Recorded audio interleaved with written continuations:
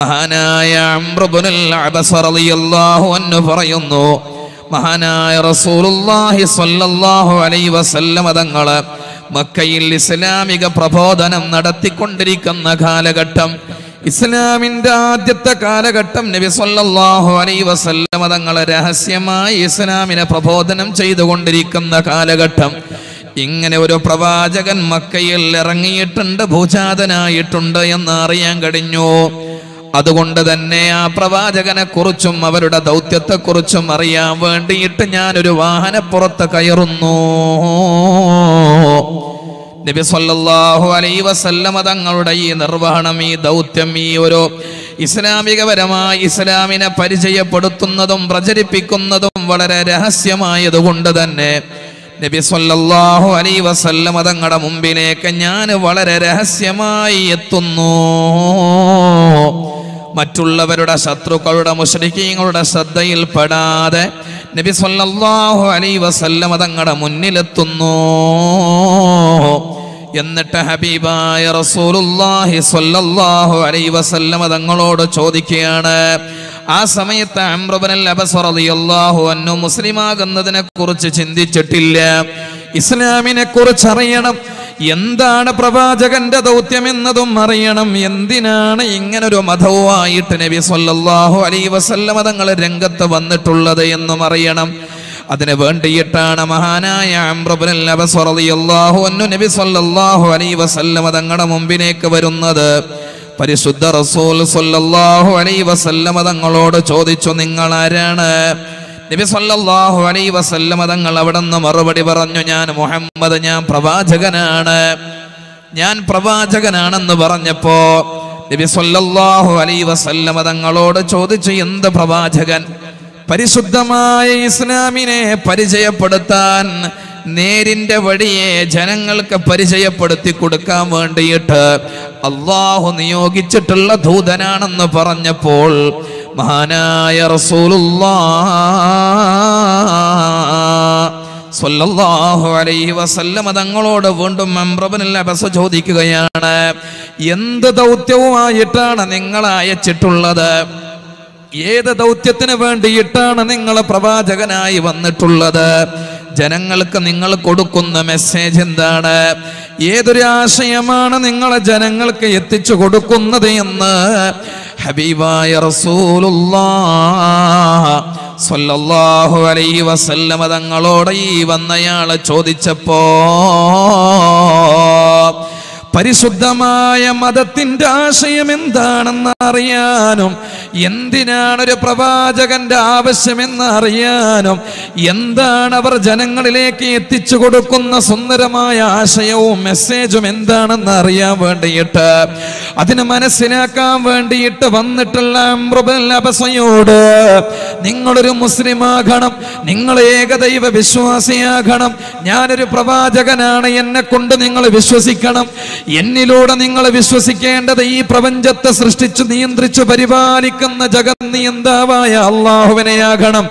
അങ്ങനെയുള്ള ഏകദൈവ വിശ്വാസത്തിലേക്കാണ് നിങ്ങളെ ക്ഷണിക്കാൻ വേണ്ടിയിട്ട് വന്നിട്ടുള്ളത് എന്നാണ് പരിശുദ്ധ റസൂൽ സ്വല്ലല്ലാഹു അലൈഹി വസല്ലം തങ്ങൾ പറഞ്ഞു കൊടുക്കേണ്ടത്. എങ്കിൽ ആ ചോദ്യം ചോദിച്ച വന്നയാളോട് നബി സല്ലല്ലാഹു അലൈഹി വസല്ലം തങ്ങൾ തൗഹീദിനെ കുറിച്ച് പറഞ്ഞില്ല. ആദ്യമായിട്ട് നബി സല്ലല്ലാഹു അലൈഹി വസല്ലം തങ്ങൾ എന്തിനാണ് പ്രവാചകനായി നിയുക്തരായത് എന്നതിനെ കുറിച്ചിട്ട് പരിചയപ്പെടുത്തുന്നു. അംർ ഇബ്നുൽ അബസയുടെ മുമ്പിൽ വന്നിട്ട് നബി തങ്ങൾ പറയുന്നതോ, അർസലനീ ബിസിലത്തിൽ അർഹാം വകസ്റിൽ ഔസാൻ وأن يوحد الله لا يشرك به شيئا. മഹാനായ റസൂലുള്ളാഹി സ്വല്ലല്ലാഹു അലൈഹി വസല്ലം തങ്ങൾ പറയുന്നു, അർസലനീ ബിസിലത്തിൽ അർഹാം, എന്നെ പ്രവാചകനായി നിയോഗിച്ചിട്ടുള്ളത്, എന്നെ ഈ ദൗത്യവുമായിട്ട് ഇവിടത്തേക്ക് അയച്ചിട്ടുള്ളത് ഏതൊരു ദൗത്യ നിർവഹണത്തിന് വേണ്ടിയിട്ടാണെന്നറിയുമോ? ബിസ്വിലത്തിൽ അർഹാം, അത് ബന്ധങ്ങളെ ചേർക്കാനാണ്, കുടുംബ ബന്ധങ്ങളെ ചേർക്കാനാണ്. ആ മഹിതമായ കുടുംബ ബന്ധങ്ങളെ ചേർക്കാൻ വേണ്ടിയിട്ടാണ് എന്നെ പ്രവാചകനായി നിയോഗിച്ചിട്ടുള്ളത് എന്ന് സയ്യിദുനാ റസൂലുള്ളാഹ് സ്വല്ലല്ലാഹു അലൈഹി വസല്ലം ലാ ഇലാഹ ഇല്ലല്ലാഹ് മുഹമ്മദുർ റസൂലുള്ളാഹ് എന്നതിനെ പരിചയപ്പെടുത്തുന്നതിന് മുമ്പ്, ഷഹാദയെ കുറിച്ച് പറഞ്ഞു കൊടുക്കുന്നതിന് മുമ്പ്, ഇസ്ലാമിനെ കുറിച്ച് അറിയാൻ വേണ്ടി വന്ന അംർ ഇബ്നുൽ അബ്സയുടെ മുന്നിൽ നബി സല്ലല്ലാഹു അലൈഹി വസല്ലം തങ്ങൾ പറഞ്ഞത് എന്തിനാണ് പ്രവാചകനായി നിയോഗിച്ചിട്ടുള്ളത്? കുടുംബ ബന്ധം ചേർക്കാനാണ്. ഈ ബന്ധം ചേർക്കുന്നതിന് വേണ്ടിയിട്ടാണ് എന്നെ പ്രവാചകനായി നിയോഗിച്ചിട്ടുള്ളത് എന്ന് സയ്യിദുനാ റസൂലുള്ളാഹ്.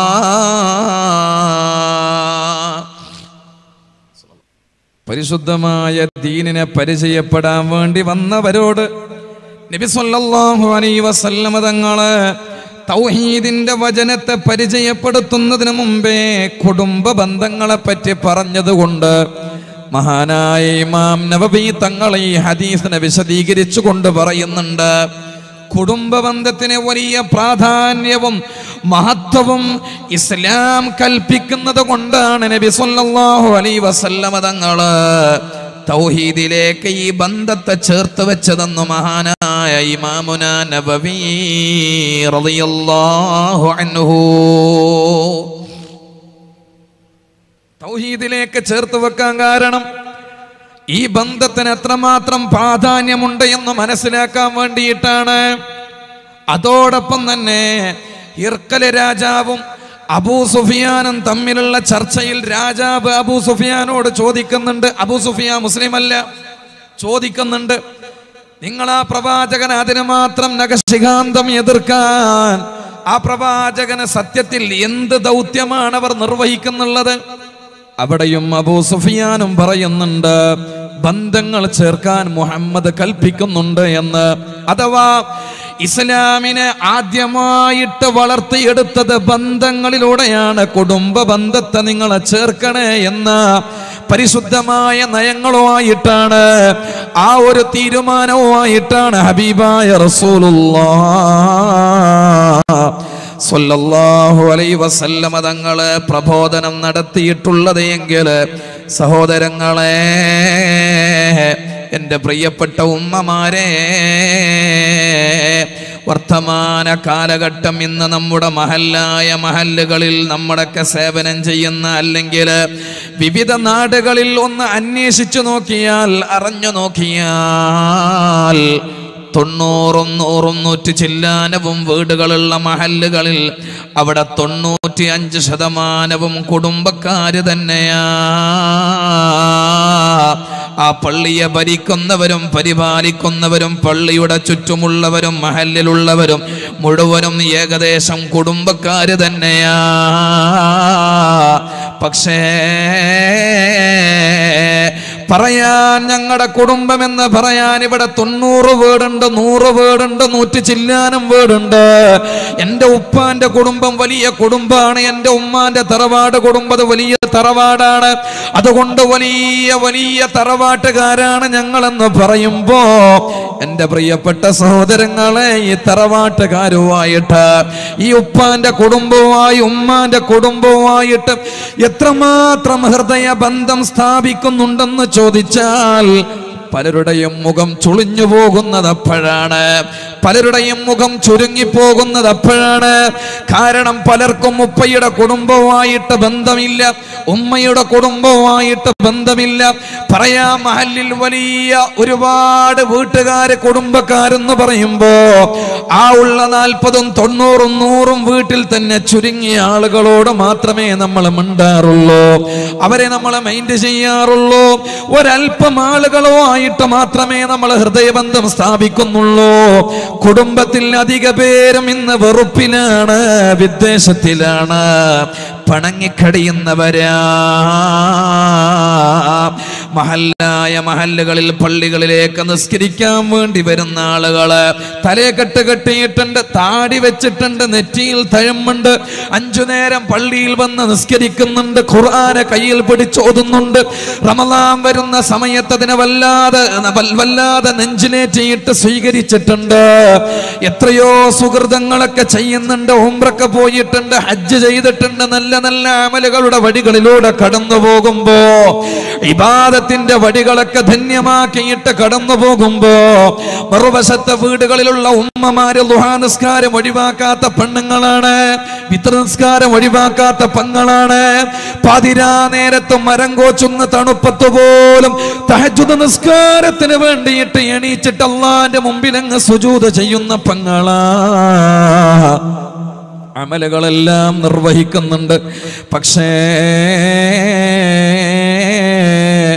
ഒരു ഭാഗത്ത് കുടുംബവുമായിട്ട് പണക്കത്തിലാണ്. പ്രിയപ്പെട്ട സഹോദരങ്ങളെ, ഇവിടെയാണ് നിസ്കാരം കൊണ്ട് മാത്രം അല്ലാഹുവിലേക്ക് അടുക്കാൻ നമ്മൾക്ക് കഴിയോ എന്ന് നമ്മൾ അറിയേണ്ടത്. നോമ്പ് കൊണ്ട് മാത്രം അല്ലാഹുവിലേക്ക് അടുക്കാൻ നമ്മൾക്ക് കഴിയുമോ എന്ന് നമ്മൾ അറിയേണ്ടത്. മറ്റുള്ള ഇബാദത്തുകളെ കൊണ്ട് റബ്ബിലേക്ക് അടുക്കാനും അവന്റെ പൊരുത്തം കരഗതമാക്കാനും നമ്മൾക്ക് പറ്റുമോ ഇല്ലയോ എന്ന് നമ്മൾ അറിയേണ്ടത്. ഹബീബുനാ റസൂലുള്ളാഹി സ്വല്ലല്ലാഹു അലൈഹി വസല്ലം തങ്ങൾ നമ്മൾക്ക് പഠിപ്പിച്ചു തരുന്ന ഒരു ഹദീസുണ്ട്. ഇന്നാ അഅ്മാല ബനീ ആദമ തുറദു കുല്ല ഖമീസിൻ ലൈലത്തുൽ ജുമുഅ.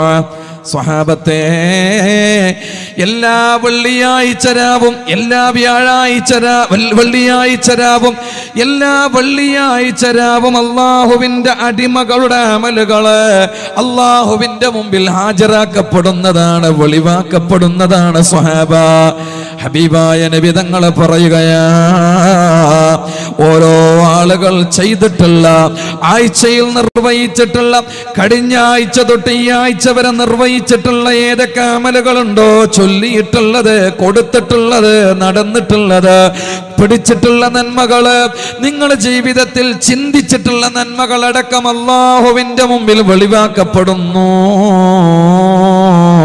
പരിശുദ്ധ റസൂൽ പറയാണ്,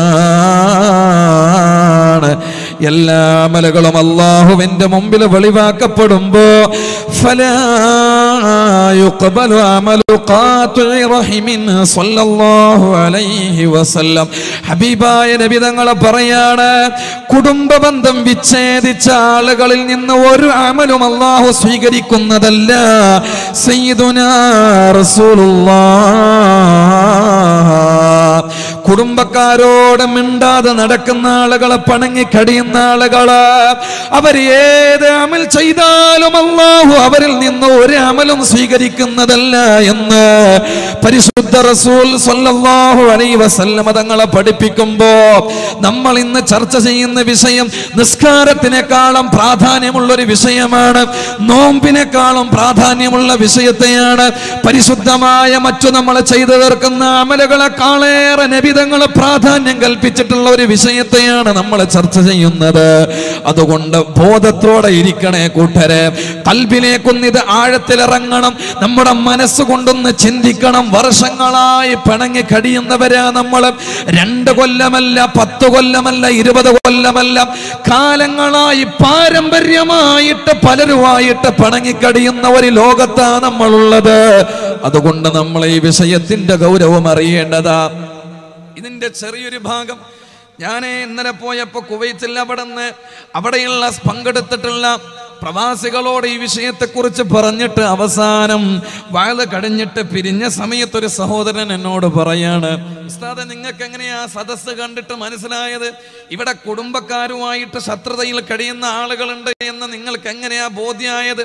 ആരെങ്കിലും എന്തെങ്കിലും പറഞ്ഞു തന്നിട്ടുണ്ടോ? ഞാൻ പറഞ്ഞു, ഇന്നതിൻ്റെ ആവശ്യമില്ല. 20 വീടുള്ള മഹല്ലിൽ ചെന്നാലും അവിടെയും 20 വീട്ടുകാരും മനസ്സറിഞ്ഞ് സ്നേഹിക്കുന്നവരല്ല.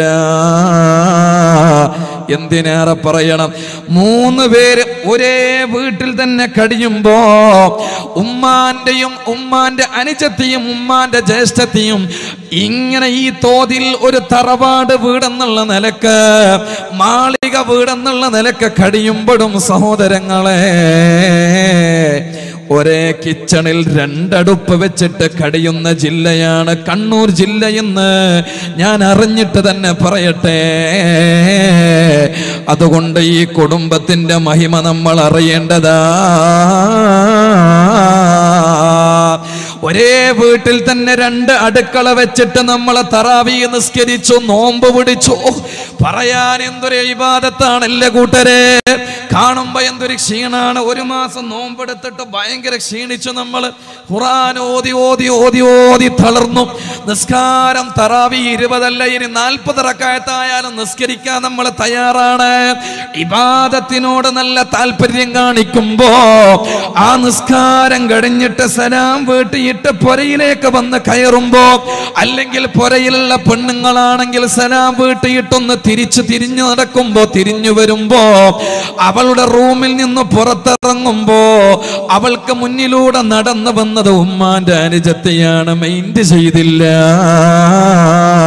ഉമ്മാന്റെ ജ്യേഷ്ഠത്തെയാണ്, മൈൻഡ് ചെയ്തില്ല.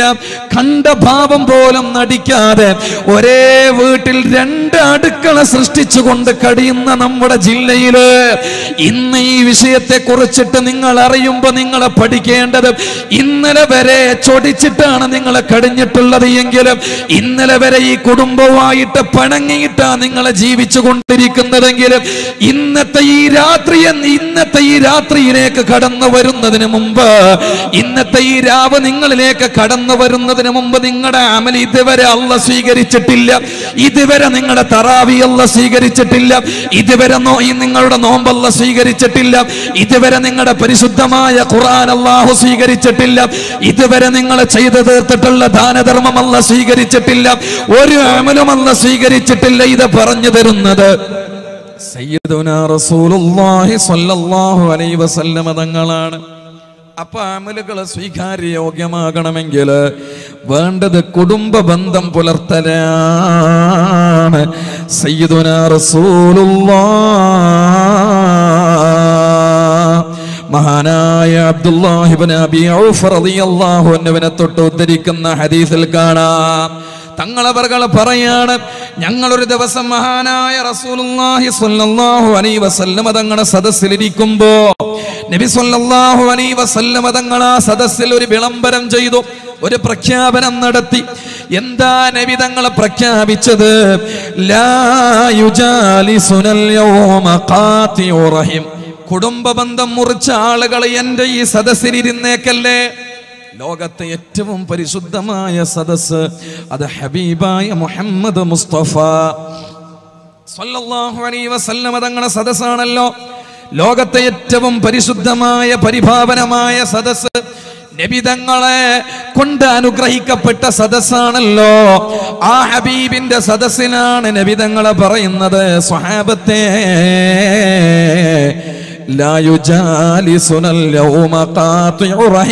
കുടുംബ ബന്ധം മുറിച്ച ആളുകൾ നമ്മുടെ ഈ സദസ്സിലിരിക്കല്ലേ, ഈ മജ്ലിസിലിരിക്കല്ലേ, എണീച്ചു പോകണേ, എണീച്ചു പോകണേ.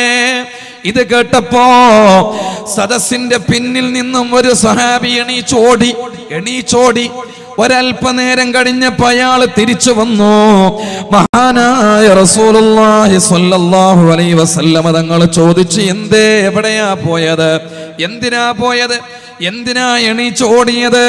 ഹബീബായ റസൂലുള്ളാഹി സ്വല്ലല്ലാഹു അലൈഹി വസല്ലം തങ്ങളോട് ആ സ്വഹാബി പറഞ്ഞു, യാ റസൂലല്ലാഹ്,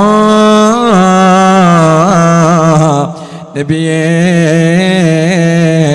നിങ്ങളുടെ സദസ്സിലിരിക്കാൻ യോഗ്യതയില്ലാത്തവനാണ് ഞാൻ, അങ്ങയുടെ സദസ്സിലിരിക്കാൻ യോഗ്യതയില്ലാത്തവനാണ് ഞാൻ. എന്തുകൊണ്ട്? എൻ്റെ ഉമ്മാന്റെ സഹോദരിയുമായിട്ട് ഞാൻ ചെറിയ ഉടക്കിലായിരുന്നു, പണക്കത്തിലായിരുന്നു. തങ്ങളെ, ഈ സദസ്സിൽ നിങ്ങൾ ഇരിക്കല്ലേ, കുടുംബ ബന്ധം മുറിച്ച ആളുകൾ ഇവിടെ ഇരിക്കല്ലേ എന്ന് പറഞ്ഞപ്പോ ഞാൻ എണീച്ചു ഓടിപ്പോയിട്ട് എൻ്റെ ഉമ്മാന്റെ സഹോദരിയോട് മാപ്പ് ചോദിച്ചു നബിയെ, പൊരുത്തപ്പെടിച്ചു നബിയെ. അവരുമായിട്ട് ഞാൻ സംസാരിച്ചിട്ട് പൊരുത്തപ്പെടിച്ചിട്ടാ ഞാൻ ഇങ്ങോട്ട് കടന്നു വന്നത് എന്ന് സയ്യിദുനാ റസൂലുള്ളാഹ് സ്വല്ലല്ലാഹു അലൈഹി വസല്ലം തങ്ങളോട് ആ സ്വഹാബി പറഞ്ഞപ്പോ നബിയുനാ റസൂലുള്ളാഹി സ്വല്ലല്ലാഹു അലൈഹി വസല്ലം തങ്ങള് പ്രധാനമായും ഒരു കാര്യം അവിടെന്ന് പറഞ്ഞു കൊടുക്കുന്നുണ്ട്. കൂട്ടരെ, ആരോഗ്യത്തിന് വേണ്ടിയിട്ട് റബ്ബിലേക്ക് കരമുയർത്തിയിട്ട് റഹ്മത്ത് ചോദിക്കുന്ന നാളിലാ നമ്മൾ കടന്നു പോകുന്നത്. പാപങ്ങൾ പുറത്തുകൊണ്ട് അള്ളാഹുവിന്റെ കൃപാ കടാക്ഷത്തിലൂടെ കടന്നു പോകാൻ ആഗ്രഹിക്കുന്ന 10 നമ്മളിൽ നിന്ന് വിട പറയാൻ അടുത്തിരിക്കുകയാണ്. എന്റെ പ്രിയപ്പെട്ട സഹോദരിമാരെ, എന്റെ പ്രിയപ്പെട്ട സഹോദരങ്ങളെ, ഓരോ 5 നേരത്തെ നിസ്കാരത്തിന് ശേഷമുള്ള പ്രാർത്ഥനയുടെ ഒടുവിലെന്നല്ല, ഓരോ സന്ദർഭങ്ങളിലും നമ്മൾ ചോദിച്ചു, അല്ലാഹുമ്മ റഹംനി യാ റഹമർ റഹീമീൻ, അല്ലാഹുമ്മ റഹംനി യാ റഹമർ റഹീമീൻ, ഞങ്ങൾക്ക് നീ കരുണ ചെയ്യണേ അല്ലാഹ്, ഞങ്ങൾക്ക് നീ റഹ്മത്ത് ചൊരിഞ്ഞു തരണേ അല്ലാഹ്. റബ്ബിനോട് നമ്മൾ നിരന്തരം ചോദിച്ചു, നമ്മുടെ നിരന്തരം അല്ലാഹുവിനോട് ചോദിച്ചു കൊണ്ടിരിക്കുന്ന ഈ സാഹചര്യത്തില് പരിശുദ്ധ റസൂൽ ഈ സ്വഹാബി ഉമ്മാന്റെ സഹോദരിയുമായിട്ട് പിണങ്ങിയിരുന്നു. നബി തങ്ങളെ പറഞ്ഞപ്പോ പോയിട്ട് മിണ്ടിയതാണെന്ന് പറഞ്ഞപ്പോ നബി തങ്ങളെ പറഞ്ഞു കൊടുക്കുന്നു, സ്വഹാബാ ഇന്നർ റഹ്മത ലാ തൻസിലു അലാ ഖൗമിൻ ഫീഹിം ഖാതിഉ റഹിം. റഹ്മത്തിനെ ചോദിച്ചു കൊണ്ടിരിക്കുന്ന എന്റെ മുമ്പിലിരിക്കുന്ന സഹോദരങ്ങളെ, കരമുയർത്തിയിട്ട് നിങ്ങൾ 10 വട്ടമല്ല, 33 വട്ടമല്ല, 100 വട്ടമല്ല, 1000 വട്ടമല്ല, 10000 വട്ടം അല്ലാഹുവിലേക്ക് നിറ കണ്ണുകളുമായിട്ട് റഹ്മത്തിനെ തേടിയാലും റബ്ബിന്റെ റഹ്മത്ത് വരാത്തത് എന്തുകൊണ്ടാ? ആരോഗ്യം തകരുന്നത് എന്തുകൊണ്ടാ? നിപ്പപ്പനി പോലെയുള്ള, വൈറസ് പോലെയുള്ള പനികൾ ലോകത്ത് പടർന്നു പിടിക്കാൻ കാരണം എന്താ?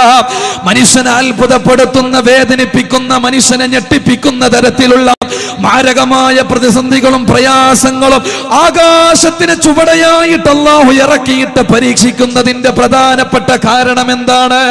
ഒരു ഭാഗത്ത് ഒരുപാട് കുടുംബങ്ങൾക്ക് വേണ്ടിയിട്ട് നമ്മൾ ദുആ ചെയ്യുന്നുണ്ട്, നിരന്തരം പ്രാർത്ഥിക്കുന്നുണ്ട്, അവർക്ക് വേണ്ടിയിട്ട് കണ്ണീര് പൊടിക്കുന്നുണ്ട്, അവരുടെ കാര്യത്തിൽ ആശങ്കപ്പെടുന്നുണ്ട്, നമ്മളൊക്കെ വേദനിക്കുന്നുണ്ട്. ശരിയാ, ലോകത്ത് ഇന്ന് പലരും പല കുടുംബങ്ങളുടെ കാര്യത്തിൽ വേദനിക്കുമ്പോ നമ്മുടെ കുടുംബത്തിന്റെ കാര്യമോർത്തുകൊണ്ട് വേദനിക്കാനും കുടുംബത്തിന് വേണ്ടിയിട്ട് പ്രാർത്ഥിക്കാനും അവരോട് മനസ്സ് നിറഞ്ഞൊന്ന് ചിരിക്കാനും പോലും കഴിയാത്തവരായിട്ട് കഴിഞ്ഞുകൂടുന്ന ഈ കാലഘട്ടത്തിൽ ഹബീബായ നബി തങ്ങൾ ഒരു കാര്യം നമ്മളോട് പഠിപ്പിച്ചു.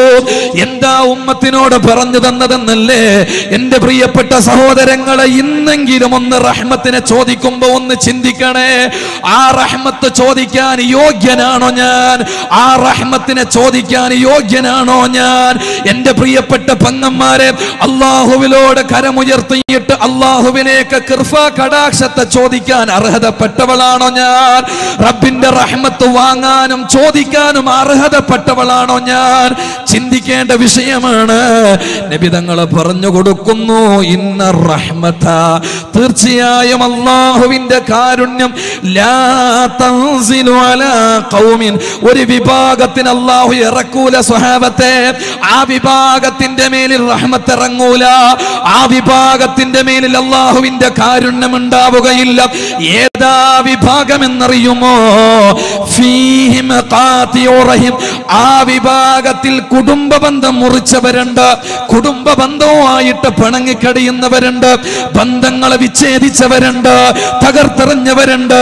1 സെന്റ് ഭൂമിക്ക് വേണ്ടിയിട്ട്, 5 സെന്റ് ഭൂമിക്ക് വേണ്ടിയിട്ട്, ഒന്ന് നടന്നു പോകുന്ന വഴിക്ക് വേണ്ടിയിട്ട്, അല്ലെങ്കിൽ ഒരു വാഹനം കൊണ്ടുപോകാൻ വേണ്ടിയിട്ട് വെച്ചിട്ടുള്ള റോഡിന്റെ പേരിലായിട്ട്, മതിലിന്റെ പേരിലായിട്ട്, വടിയുടെ പേരിലായിട്ട് തർക്കിച്ചിട്ട് വാശിയായിട്ട് പിന്നെ കേസ് കൊടുത്തിട്ട് തമ്മിൽ പിണങ്ങിക്കടിയുന്ന ഇത്തരം നീച സ്വഭാവമുള്ള കുടുംബക്കാരുള്ള കൂട്ടത്തിലേക്ക് അല്ലാഹുവിന്റെ റഹ്മത്ത് ഇറങ്ങുകയില്ല എന്ന് ലോകത്ത് തമാശക്ക് പോലും കളവ് പറയാത്ത സയ്യിദുനാ റസൂലുള്ളാഹ്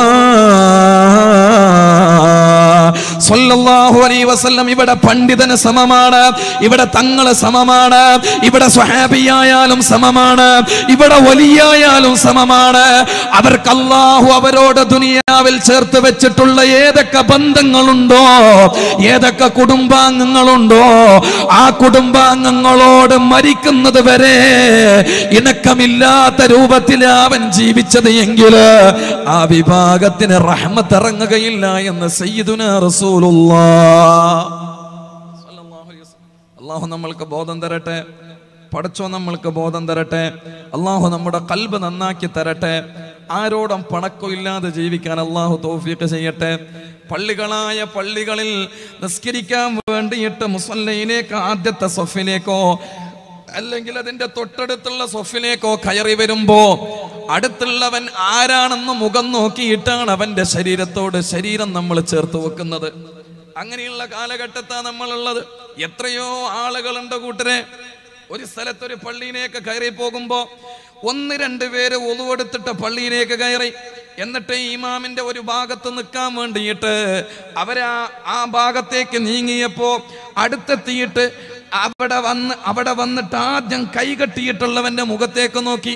അപ്പൊ ആളെ മനസ്സിലായി. അവിടെ നിന്ന് 2 പേര് മാറിയിട്ട് മറ്റു ഭാഗത്ത് പോയിട്ട് നിന്ന് നിസ്കരിച്ചു. ഇത് കണ്ടപ്പോ നാട്ടിൽ പരിചയമുള്ള സഹോദരനോട് ഞാൻ ഈ വിഷയത്തെ കുറിച്ച് ചോദിച്ചപ്പോ അവിടെ നിന്ന് പറഞ്ഞു, അവരാ കുടുംബക്കാരുമായിട്ട് പണക്കത്തിലാ ഉസ്താദേ, അവര് തമ്മിൽ മിണ്ടാറില്ല, ഭയങ്കര ശത്രുതയാണ്. ആ ശത്രുത എവിടെ എത്തി? നിങ്ങളുടെ അണികളെ ചേർത്ത് വെക്കണേ, അണികൾ ചേർന്ന് നിൽക്കണേ. ആ അണികൾ ചേർന്നിട്ടുള്ള നിസ്കാരമാണ് അല്ലാഹു ഏറ്റവും ആദ്യം സ്വീകരിക്കപ്പെടുന്നതും ഏറ്റവും ശ്രേഷ്ഠത നിറഞ്ഞ നിസ്കാരവും. സഫ് ചേർന്നിട്ടുള്ള ചുമലോട് ചുമര് ചേർത്ത് വെച്ചിട്ടുള്ള നിസ്കാരമാണ് എന്ന് പരിശുദ്ധ ദീന് നമ്മൾക്ക് പഠിപ്പിച്ചു തരുമ്പോ അവിടെ പോലും കുടുംബത്തിന്റെ പേരിൽ ശത്രുത കാണിക്കുന്ന ഒരു ലോകത്താ നമ്മൾ കടന്നു പോകുന്നതെങ്കിൽ ഏത് റഹ്മത്തിനെയാ നമ്മൾ അല്ലാഹുവിനോട് ചോദിച്ചത്? എന്ത് കാര്യമാണ് നമ്മൾക്ക് കിട്ടുന്നത്? ഹബീബായ റസൂലുള്ളാഹ് സ്വല്ലല്ലാഹു അലൈഹി വസല്ലം തങ്ങൾ പറഞ്ഞു, ഇന്ന റഹ്മത ലാ തൻസിലു അലാ ഖൗമിൻ ഫീഹിം ഖാതിഉ റഹിം. കുടുംബബന്ധം മുറിച്ച ആളുകളുള്ള സദസ്സിൽ റഹ്മത്ത് ഉണ്ടാവൂല, ആ സമൂഹത്തിൽ റഹ്മത്ത് ഉണ്ടാവൂല. അല്ലാഹു നമ്മെ കാക്കട്ടെ, അല്ലാഹു നമ്മെ കാക്കട്ടെ, അല്ലാഹു നമ്മെ കാക്കട്ടെ. നിസ്കാരം സ്വീകരിക്കണമെങ്കിൽ നിബന്ധന, നോമ്പ് സ്വീകരിക്കണമെങ്കിൽ നിബന്ധന, ചെയ്തു തീർക്കുന്ന ദാനധർമ്മം സ്വീകരിക്കണമെങ്കിൽ നിബന്ധന. എന്താ നിബന്ധന? കുടുംബക്കാരായിട്ട് മിണ്ടണം. കുടുംബക്കാരായിട്ട് മിണ്ടാതെ നീ പള്ളി പോയി നിസ്കരിക്കണ്ട, നീ നിസ്കരിക്കണ്ട, നീ നോമ്പ് പിടിക്കണ്ട, നീ ചൊടിച്ചിട്ടാണോ ഉള്ളത്, നീ ഖുർആൻ ഓതിയിട്ട് കാര്യമില്ല, സ്വീകരിക്കൂല. സയ്യിദുനാ റസൂലുള്ളാഹി. അല്ലാഹു നമ്മൾക്ക് ഈമാൻ തരട്ടെ. ആ ഈമാനോടെ കുടുംബമായിട്ട് ഇണങ്ങി ജീവിക്കാൻ അല്ലാഹു തൗഫീഖ് ചെയ്യട്ടെ. ശത്രുതയില്ലാതെ കഴിയാൻ അല്ലാഹു തൗഫീഖ് ചെയ്യട്ടെ. കാസർഗോഡ് ഭാഗത്ത് ഒരു സ്ഥലത്ത് വയലിന് പോയി. അവിടുത്തെ വയൽ കഴിഞ്ഞിട്ട് ഒരു സഹോദരൻ എന്നെ ഭക്ഷണം കഴിക്കാൻ വേണ്ടിയിട്ടൊരു വീട്ടിലേക്ക് കൂട്ടിക്കൊണ്ടുപോയി. അപ്പം ഞാൻ ചോദിച്ചു, കുറേ ദൂരമാണോ? ദൂരം എന്നല്ല ഉസ്താദെ, നടക്കാനേ ആ ഭാഗത്തേക്ക് വഴിയുള്ളൂ, വണ്ടി കൊണ്ടുപോകാൻ ഒരു നിർവാഹവും ഇല്ല. ഞാൻ ചോദിച്ചു, എന്താ? സാധാരണ ഇന്നൊരു വീടെടുക്കുന്നതിന് മുമ്പ് ആളുകൾ യാത്രാ സൗകര്യവും വാഹനം കൊണ്ടുപോകാനുള്ള സൗകര്യമൊക്കെ നോക്കിയിട്ടല്ലേ വീടെടുക്കുള്ളൂ. നിങ്ങളെന്താ എങ്ങനെ വീടെടുത്തെന്ന് ചോദിച്ചു. ആദ്യം റോഡ് ഉണ്ടായിരുന്നു, എൻ്റെ കുടുംബം തന്നെ അത് എനിക്ക് മുടക്കി, എൻ്റെ റോഡ് മുടക്കി, എൻ്റെ വഴി അങ്ങ് മതിൽ കെട്ടിയിട്ട് നിർമ്മിച്ചു, അവിടെ മതിൽ നിർമ്മിച്ചു. ഉസ്താദിനെ ആ വീട്ടിലെത്തിയാൽ കാണാന്ന് പറഞ്ഞു. പള്ളിയുടെ സൈഡിലൂടെ ഇങ്ങനെ നടന്ന് അതിൻ്റെ ഓരത്തിലൂടെ നടന്ന് ആ വീട്ടിലേക്കെത്തി. വീട്ടിലെത്തിയപ്പോൾ അയാൾ മുറ്റത്തുള്ള വേറൊരു വഴി എനിക്ക് കാണിച്ചു തന്നു. നല്ല മനോഹരമായൊരു വഴി. ആ വഴിയുടെ ഒരു ഭാഗത്ത് മതിലിങ്ങനെ കെട്ടി നിർമ്മിച്ചിട്ടുണ്ട്. എന്നോട് പറയാം, 1-2 വർഷത്തിനിടയിലാണ് ഈ മതിലിങ്ങനെ വന്നത് ഉസ്താദെ. കാരണം ഞാൻ എൻ്റെ ഉപ്പാൻ്റെ ജ്യേഷ്ഠൻ്റെ കുടുംബമാണ് തൊട്ടപ്പുറത്ത് താമസിക്കുന്നുള്ളത്. ഉപ്പാൻ്റെ ജ്യേഷ്ഠൻ്റെ കുടുംബം അഥവാ മൂത്താപ്പാൻ്റെ കുടുംബമാണ്, മൂത്താപ്പാൻ്റെ മക്കളാണ്. ജ്യേഷ്ഠനും അനുജനും എന്ന് തന്നെ പറയാം, അപ്പുറപ്പുറവും അങ്ങനെ ഉള്ളൂ. അപ്പം ചെറിയൊരു സ്ഥലത്തിൻ്റെ പേരിലുള്ള പ്രശ്നം, വേറെ ഏതോ ഒരു സ്ഥലത്തിൻ്റെ പേരിലുള്ള പ്രശ്നം, അത് എൻ്റെ വീട്ടിലേക്ക് വരാൻ വേണ്ടിയിട്ട് എനിക്ക് റോഡുള്ളത് അവൻ്റെ പറമ്പിലൂടെയാണ്, അവൻ്റെ ഭാഗത്തിലൂടെയാണ്, അവരുടെ സ്ഥലത്തിലൂടെയാണ് ആ റോഡ് വരുന്നത്. എന്ത് ചെയ്തു? അവൻ്റെ പറമ്പിൽ പോയിട്ട് അവൻ മതിൽ കെട്ടി. അപ്പം എനിക്ക് ഇങ്ങോട്ടൊക്കെ റോഡില്ലാതെയായി പോയി. ഇങ്ങനെ ഒരുപാട് സ്ഥലങ്ങളുണ്ട്. നമ്മൾ പറയും, ഞാൻ ഓൻ്റെ സ്ഥലം വാങ്ങിയിട്ടില്ല, ഞാനൊട്ട് ഓൻ്റെ സ്ഥലം എടുക്കാനും പോയിട്ടില്ല, ഞാൻ ഓനെ ഉപദ്രവിക്കാനും പോയിട്ടില്ല. പിന്നെ എന്തേ ചെയ്തുള്ളൂ? ഞാൻ എൻ്റെ സ്ഥലത്ത് ഞാൻ മതിൽ കെട്ടി. അതിലിപ്പോൾ എനിക്ക് ഓൻ്റെ സമ്മതം വേണ്ടല്ലോ, എനിക്ക് ഓൻ്റെ സമ്മതം വേണ്ടല്ലോ, വേണോ? വേണ്ട. പക്ഷേ നടന്നു പോകുന്നതിൻ്റെ പേരിൽ, അല്ലെങ്കിൽ അവനിക്കൊരു വാഹനം കൊണ്ടുപോയി അവിടെ ആദ്യം കൊണ്ടുപോകാനുള്ള സൗകര്യം കൊടുത്തിരുന്നു, പിന്നീടത് നീ നിഷേധിച്ചാൽ പരിശുദ്ധ റസൂല് പറയുന്ന മോനെ, അതോടെ നിന്റെ ഈമാൻ അങ്ങ് തകർന്നു. ഈമാൻ പോയി. പിന്നെ മുസ്ലിം എന്ന് പേരുണ്ട് മാത്രമേ പറയാൻ പറ്റുള്ളൂ. പേരിലെ മുസ്ലിം, യഥാർത്ഥത്തിലോ മുസ്ലിം അല്ല. യഥാർത്ഥത്തിൽ അവൻ മുസ്ലിം അല്ല. നിങ്ങൾ എന്ത് കരുതിയാലും വേണ്ടില്ല, കുടുംബത്തിനോട് ചോദിച്ചിട്ടാണെങ്കിൽ അവൻ മുസ്ലിം എന്ന് പേരിൽ മാത്രമേ പറയാൻ പറ്റുള്ളൂ. അത് പാർട്ടി നോക്കിയിട്ടും കുടുംബത്തിനോട് ചോദിക്കാൻ പാടില്ല, ഗ്രൂപ്പ് നോക്കിയിട്ട് ചോദിക്കാൻ പാടില്ല. അള്ളാഹു നമ്മൾക്ക് ഹിദായത്ത് തരട്ടെ, അള്ളാഹു നമ്മൾക്ക് ഹിദായത്ത് തരട്ടെ. അങ്ങനെ ചില നാടുകളുണ്ട്, നമ്മുടെ പാർട്ടി നമ്മുടെ ഗ്രൂപ്പൊന്നും അല്ല, ഗ്രൂപ്പും പാർട്ടിയൊക്കെ വേറെയാ, അത് അതിൻ്റെ വഴിക്ക് നടക്കട്ടെ. കുടുംബം എപ്പോഴും കുടുംബക്കാരായിരിക്കണം. അള്ളാഹു നമ്മൾക്ക് ഈമാൻ തരട്ടെ, അള്ളാഹു നമ്മൾക്ക് ഈമാൻ തരട്ടെ. പാർട്ടിയുടെ പേരിലോ ഗ്രൂപ്പിൻ്റെ പേരിലോ ചോദിക്കാന്ന് എവിടെയും നമ്മൾക്ക് ഏത് മതവും ദീനിൻ്റെ ഏത് വഴിയും നമ്മൾക്ക് പഠിപ്പിച്ചിട്ടില്ല. സഹോദരങ്ങളെ, നമ്മൾ മനസ്സിലാക്കേണ്ടത്, നമ്മുടെ ആദർശം ചോർന്നു പോകാൻ സാധ്യത ഉണ്ടെങ്കിൽ പിന്നവരായിട്ട് കൂട്ടുകൂടരുത് എന്ന് മാത്രമേ ഉള്ളൂ. നമ്മുടെ ഈമാൻ അവരോടൊപ്പം ചേർന്നാൽ നശിച്ചു പോകാനും നഷ്ടപ്പെടാനും സാധ്യത ഉണ്ടെങ്കിൽ മാത്രം അവരോട് നമ്മൾക്ക് പിണങ്ങി നിൽക്കാനുള്ള വഴികൾ ദീനെ നമ്മൾക്ക് പഠിപ്പിച്ചു തന്നിട്ടുള്ളൂ. അല്ലാത്ത കാലത്തോളം നമ്മൾ അവരുമായിട്ട് സഹവസിക്കേണ്ടതാണ്, സഹകരിക്കേണ്ടതാണ്. അള്ളാഹു നമ്മൾക്ക് ഹിദായത്ത് തരട്ടെ, അള്ളാഹു നമ്മൾക്ക് ഹിദായത്ത് തരട്ടെ. വളരെ ഗൗരവത്തോടെ കാണേണ്ട വിഷയം. കഴിഞ്ഞുപോയ നമ്മുടെ മഹാരഥന്മാർ പോലും ഇതിന് വഴികാട്ടികളാ. മഹാനായ കാളമ്പാടി ഉസ്താദ്, സമസ്ത കേരള ജമഇയ്യത്തുൽ ഉലമയുടെ അമരക്കാരനായിരുന്ന മഹാനായ കാളമ്പാടി ഉസ്താദ്, അവരെ വഴികൾ നമ്മൾ അറിയണം. എന്താ അവരുടെ പാരമ്പര്യം, എന്താ അവരുടെ ജീവിത രീതി, എന്താ കാളമ്പാടി ഉസ്താദിന്റെ ജീവിത രീതി. ഒരു ദിവസം കാളമ്പാടി ഉസ്താദോ ഒരു വഴിയിലൂടെ നടന്നു വരികയാണ്. മറ്റേ വഴിയിലൂടെ ഇന്ന് നീലേശ്വരം ഖാദിയായിട്ട് സേവനം ചെയ്തുകൊണ്ടിരിക്കുന്ന മഹ്മൂദ് മുസ്ലിയാർ എന്നു പേരുള്ള മഹ്മൂദ് ഉസ്താദ്, ഞങ്ങളൊക്കെ ഷെയ്ഖുന മഹ്മൂദ് ഉസ്താദ് എന്ന് ഞങ്ങളെ വിളിക്കാറുണ്ട്. നീലേശ്വരം ഖാദിയായിട്ടുള്ള ഉസ്താദ് വേറൊരു വഴിക്ക് നടന്നു വരികയാണ്. രണ്ടുപേരും വന്നു അടുത്തെത്തി. അപ്പം എവിടെ പോയത് എന്നുള്ള വിശേഷങ്ങളൊക്കെ രണ്ടുപേരും ചോദിച്ചറിയുമ്പോൾ കാളമ്പാടി ഉസ്താദ് ബഹുമാനപ്പെട്ട മഹ്മൂദ് ഉസ്താദിനോട് പറയത്ര, അല്ല മഹ്മൂദ് മുസ്ലിയാരെ, ഞാനിപ്പോൾ ആ വഴിയിലൂടെ നടന്നു വരുമ്പോൾ ഒരു തോട്ടിൻ്റെ മുകളിൽ ചെറിയൊരു പാലമുണ്ട്, ആ പാലത്തിലൂടെയാണ് ഞാൻ നടന്നു വന്നത്. ആ പാലത്തിലൂടെ നടന്നു വരുമ്പോൾ ആ പാലങ്ങനെ കയറി ഇങ്ങനെ നടന്നു വരുമ്പോൾ ഞാൻ വല്ലാതെ പേടിച്ചുപോയി. കാരണം ഒരു ചെറിയൊരു പാലം, ചെറിയ തോടാണ്, ചെറിയ തോട്ടിൻ്റെ മുകളിൽ ചെറിയൊരു പാലം. ഈ ഒരു പാലത്തിലൂടെ നടന്നു വരുമ്പം തന്നെ എനിക്ക് വല്ലാത്തൊരു ഭയം ഉണ്ടായി. ഞാനിങ്ങനെ ചിന്തിക്കുക, അല്ലാ, ഇത്ര ചെറിയൊരു തോട്ടിൻ്റെ മുകളിലുള്ള ഈ പാലത്തിന് മുകളിൽ ഞാൻ നടന്നു വരുമ്പോൾ എൻ്റെ കാലിന് വിറയുണ്ടായിട്ടുണ്ടെങ്കിൽ, ഞാൻ പേടിച്ചിട്ടുണ്ടെങ്കിൽ, മഹ്ശറ ലോകത്ത് പടച്ചോനെ അല്ലാഹുവേ, സിറാത്ത് പാലം ഞാൻ എങ്ങനെ വിട്ടുകിടക്കും? അതാ കാളമ്പാടി ഉസ്താദിൻ്റെ ആശങ്ക. നമ്മളൊരു കുടുംബത്തിൻ്റെ വീട്ടിലൊക്കെ പോയി വരികയാണെങ്കിൽ എങ്ങനെയാ അവരെ കുറ്റം പറയാനുള്ള വഴികൾ ഉണ്ടാക്കാൻ നമ്മൾ നോക്കുള്ളൂ, അല്ലേ? കേട്ടോ, കാളമ്പാടി ഉസ്താദ് പറയാ മഹ്മൂദ് ഉസ്താദിനോട്, മഹ്മൂദ് മുസ്ലിയാരെ, ഈ ഒരു ചെറിയ പാലത്തിൻ്റെ മുകളിലൂടെ കയറി വരുമ്പോൾ എൻ്റെ കാലിന് കുറച്ച് വറവന്നോയി, ഭയപ്പെട്ടു, ഞാന് വീണവോന്ന് പേടിച്ചുപോയി. ചിന്തിച്ചു പോയത് മഹ്ശറയെയാണ്, അവിടെയുള്ള സിറാത്ത് പാലത്തിനെയാണ്. അതിലൂടെ എങ്ങനെ നടന്നു പോകുമെന്നതിനെ കുറിച്ചാണ് ഞാൻ ഭയപ്പെട്ടത്. എൻ്റെ മനസ്സിലുള്ള ഭയപ്പാട് അതാണ്. എന്നിട്ട് കാളമ്പാടി ഉസ്താദിനോട് പറയത്രേ, പിന്നെ ചെറിയൊരു ആശ്വാസമുണ്ട്. എന്താ ആശ്വാസം എന്നല്ലേ? കുടുംബ സന്ദർശനം സിറാത്ത് പാലം വിട്ടുകടക്കാൻ സഹായിക്കുമെന്ന് പരിശുദ്ധ റസൂൽ സ്വല്ലല്ലാഹു അലൈഹി വസല്ലമ തങ്ങളെ പഠിപ്പിച്ചത് ഞാൻ ഹദീസിലൂടെ ഞാൻ കണ്ടിട്ടുണ്ട്. അതുകൊണ്ട് വലിയൊരു ജീവിതത്തിലെ ഏറ്റവും വലിയ ആഗ്രഹം എന്താണ്? കുടുംബത്തെ സന്ദർശിക്കണമെന്ന് തന്നെയാണ്.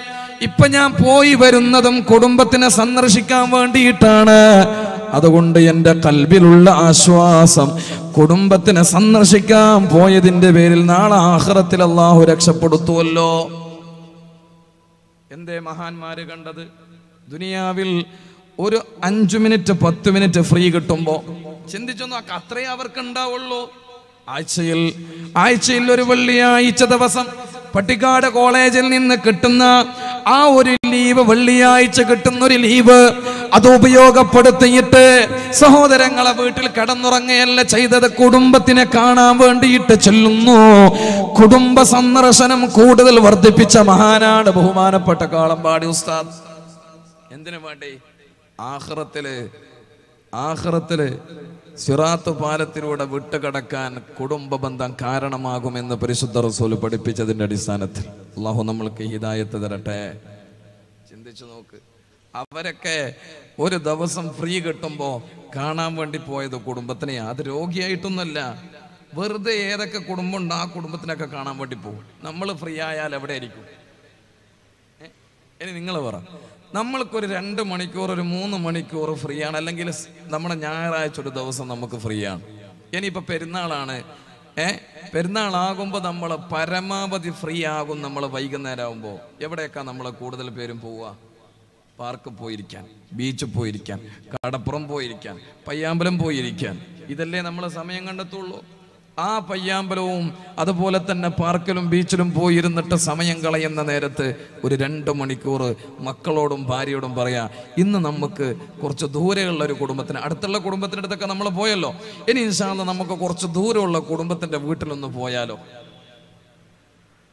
ആർക്കാ അങ്ങനെ പറയാൻ തോന്നുക? അല്ലെങ്കിലും ഇന്നത്തെ കുട്ടികൾക്ക്, ഏത് കുട്ടികൾക്കാ കുടുംബത്തിന് പരിചയമുള്ളത്? കൂട്ടരെ, കുടുംബത്തിൽപ്പെട്ട ഒരാളെയും പരിചയം ഉണ്ടാവില്ല. എന്നാൽ കൂട്ടത്തിൽപ്പെടാത്ത ഏത് പെണ്ണിനെയും ആമ്പിള്ളർക്ക് പരിചയം ഉണ്ടാവും, ഏത് പെമ്പിള്ളർക്കും ആമ്പിള്ളരെയും പരിചയം ഉണ്ടാവും.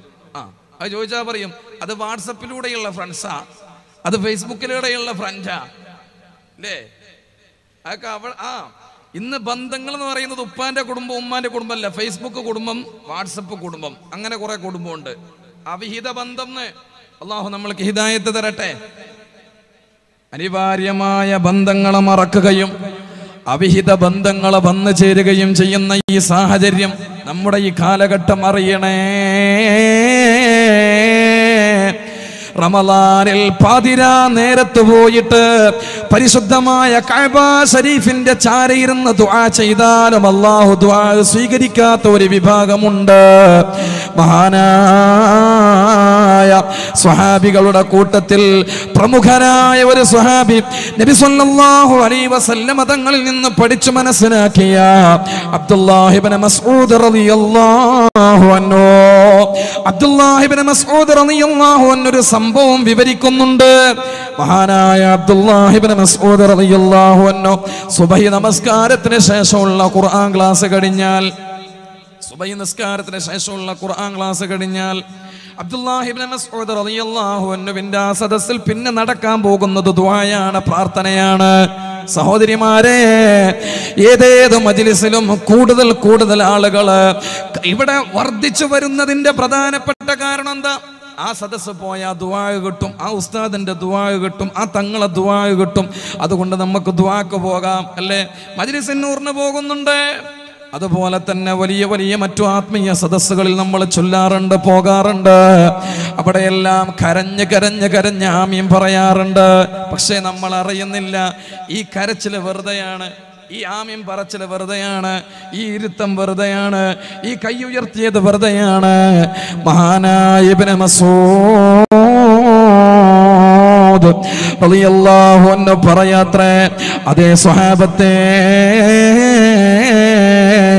നമ്മുടെ ഖുർആൻ ക്ലാസ് കഴിഞ്ഞിരിക്കുകയാണ്. ഖുർആൻ ക്ലാസ് കഴിഞ്ഞു. ഇനി നമ്മൾ അല്ലാഹുവിനോട് ദുആ ചെയ്യാൻ വേണ്ടിയിട്ട് പോവാണ്, പ്രാർത്ഥന നിർവഹിക്കാൻ വേണ്ടിയിട്ട് പോവുകയാണ്. ആ പ്രാർത്ഥന ആരംഭിക്കുന്നതിന് മുമ്പ് ചെറിയൊരു റിക്വസ്റ്റ് ഞാൻ നിങ്ങൾക്ക് തരട്ടെ. ഒരു റിക്വസ്റ്റ്, ഞാൻ നിങ്ങളോടൊരു കാര്യം പറയട്ടെ. എന്താ പറയുന്നത്? ഈ സദസ്സിൽ കുടുംബത്തിനോട് ആരെങ്കിലും ചൊടിച്ചിട്ടുണ്ടെങ്കിൽ, കുടുംബ ബന്ധം മുറിച്ചവരാരെങ്കിലും ഉണ്ടെങ്കിൽ, ലമ്മാ ഖാമ അന്നാ അവരെണീച്ചു പോകണേ, അവരെണീച്ചു പോകണേ. നമ്മുടെ ദുആന്റെ സദസ്സിൽ ആ വിഭാഗം വേണ്ട, നമുക്ക് അവരെ വേണ്ട. അവരിരുന്നിട്ടുള്ള ദുആ വേണ്ട നമുക്ക്. അതുകൊണ്ട് അവരെണീച്ചു പോണേ, അവരെണീച്ചു പോട്ടെ. സയ്യിദുനാ ഇബ്നു മസ്ഊദ് റളിയല്ലാഹു, സത്യം പറഞ്ഞു തരുമ്പോൾ അവരെ പേര് പറയുമ്പോൾ റളിയല്ലാഹു അൻഹു പറയാൻ കുറച്ച് മടിയുണ്ടാവും അല്ലേ? കാരണം നമ്മളെ തന്നെ, നമ്മുടെ കൂട്ടത്തിൽ തന്നെ അന്ന് ഇബ്നു മസ്ഊദ് റളിയല്ലാഹു അൻഹു പറഞ്ഞത് ഇന്ന് ഈ സദസ്സിൽ വെച്ചിട്ട് പറയുകയാണെങ്കിലോ, ഞാൻ ഉദാഹരണം പറഞ്ഞതേ ഉള്ളൂ കേട്ടോ, നിങ്ങളെ കുറ്റപ്പെടുത്തി പറയല്ല. ഇന്നെന്ന് വെച്ചാൽ ഇന്നത്തെ കാലഘട്ടം, ഇന്ന് ഈ സദസ്സ് എന്ന് വെച്ചാൽ എവിടെയുള്ള സദസ്സാണേലും കുടുംബക്കാരോട് ചൊടിച്ച ആൾക്കാരുണ്ടെങ്കിൽ നമ്മൾ ദ്വാരക്കാൻ പോവാണ്, അതുകൊണ്ട് ഇവിടെ ആരിക്കാൻ പാടില്ല, കുടുംബത്തിനോട് ചൊടിച്ചെന്ന് പറഞ്ഞാൽ അവിടെ ആരേ ഉണ്ടാവുള്ളൂ? ദ്വാരക്കാൻ വന്ന ഉസ്താദ് ഉണ്ടാവും, പിന്നെ മൈക്ക് ഓപ്പറേറ്റ് ചെയ്യാൻ വേണ്ടി വന്ന ആളുണ്ടാവും. കാരണം അത്രത്തോളം കുടുംബക്കാരുമായിട്ടുള്ള പിണക്കങ്ങൾ വർദ്ധിച്ച കാലഘട്ടം. അള്ളാഹു നമ്മൾക്ക് ഈമാൻ തരട്ടെ. ഇന്നൊരു കാര്യം നിങ്ങൾ മനസ്സിലാക്കണം, ഇവിടുന്ന് ഇറങ്ങുമ്പോൾ ചൊടിച്ചിട്ടാണ് നിങ്ങൾ ഉള്ളതെങ്കിൽ നിങ്ങളുടെ ജീവിതം എനിക്കറിഞ്ഞൂടല്ലോ. നിങ്ങൾ ഈ ഇരിക്കുന്ന ആണുങ്ങളും പെണ്ണുങ്ങളും കുടുംബത്തിനോട് എത്രത്തോളം മിണ്ടുന്നുണ്ട്, മനസ്സറിഞ്ഞിട്ട് എത്രത്തോളം ചിരിക്കുന്നുണ്ട് പറയാൻ പറ്റൂല. ചില ആളുകൾ പറയും ഞാൻ അങ്ങനെ ചൊടിയൊന്നുമില്ലപ്പാ, കണ്ടാ മിണ്ടും, പിന്നെ ഇങ്ങോട്ട് മിണ്ടിയ അങ്ങോട്ടുണ്ട്. ഒരു പാലോട്ടാൽ അങ്ങനെയാണല്ലോ, ഇങ്ങോട്ടുണ്ടായ അങ്ങോട്ടും, അങ്ങോട്ടുണ്ടായ ഇങ്ങോട്ടും, അങ്ങനെയാണല്ലോ. അങ്ങനെയല്ല കുടുംബത്തിന്റെ കാര്യം, അങ്ങനെയല്ല. ഇൻഷാ അല്ലാഹ് ഞാനത് പറഞ്ഞു തരാം. സഹോദരങ്ങളെ, മഹാനായ ഇബ്നു മസ്ഊദ് റളിയല്ലാഹു അൻഹു പറയാണ്, കുടുംബ ബന്ധം മുറിച്ച ആളുകൾ ഈ സദസ്സിലുണ്ടെങ്കിൽ അവർ ഇരിക്കല്ലേ, എണീച്ചു പോകണേ, എണീച്ചു പോകണേ, അവരെണീച്ചു പോകണേ. എന്നിട്ട് മഹാനായ ഇബ്നു മസ്ഊദ് റളിയല്ലാഹു അൻഹു പറയാണ്, وَإِنَّ أَبْوَابَ السَّمَاءِ مُرْتَجَّةٌ دُونَ قَاطِعِ رَحِمٍ. ഹബീബായ നബി തങ്ങളെ പറയുന്നത് കേട്ടിട്ടാണ് മഹാനായ ഇബ്നു മസ്ഊദ് റളിയല്ലാഹു അൻഹു പറയുന്നത്, കുടുംബ ബന്ധം വിച്ഛേദിച്ചവന്റെ നേരെ ആകാശ കവാടങ്ങൾ കൊട്ടിയടയുന്നതാണ്, അവിടെ ദുആ സ്വീകരിക്കപ്പെടുകയില്ല. സയ്യിദുനാ ഇബ്നു മസ്ഊദ് റളിയല്ലാഹു, അല്ലാഹു നമ്മൾക്ക് ഈമാൻ തരട്ടെ. ഇപ്പൊ നിങ്ങൾക്ക് കാര്യം ബോധ്യമായോ? നിസ്കാരത്തിനേക്കാളും വലുതാണ് എന്ത്? പറ. ദുആനേക്കാളും വലുതാണെന്ത്?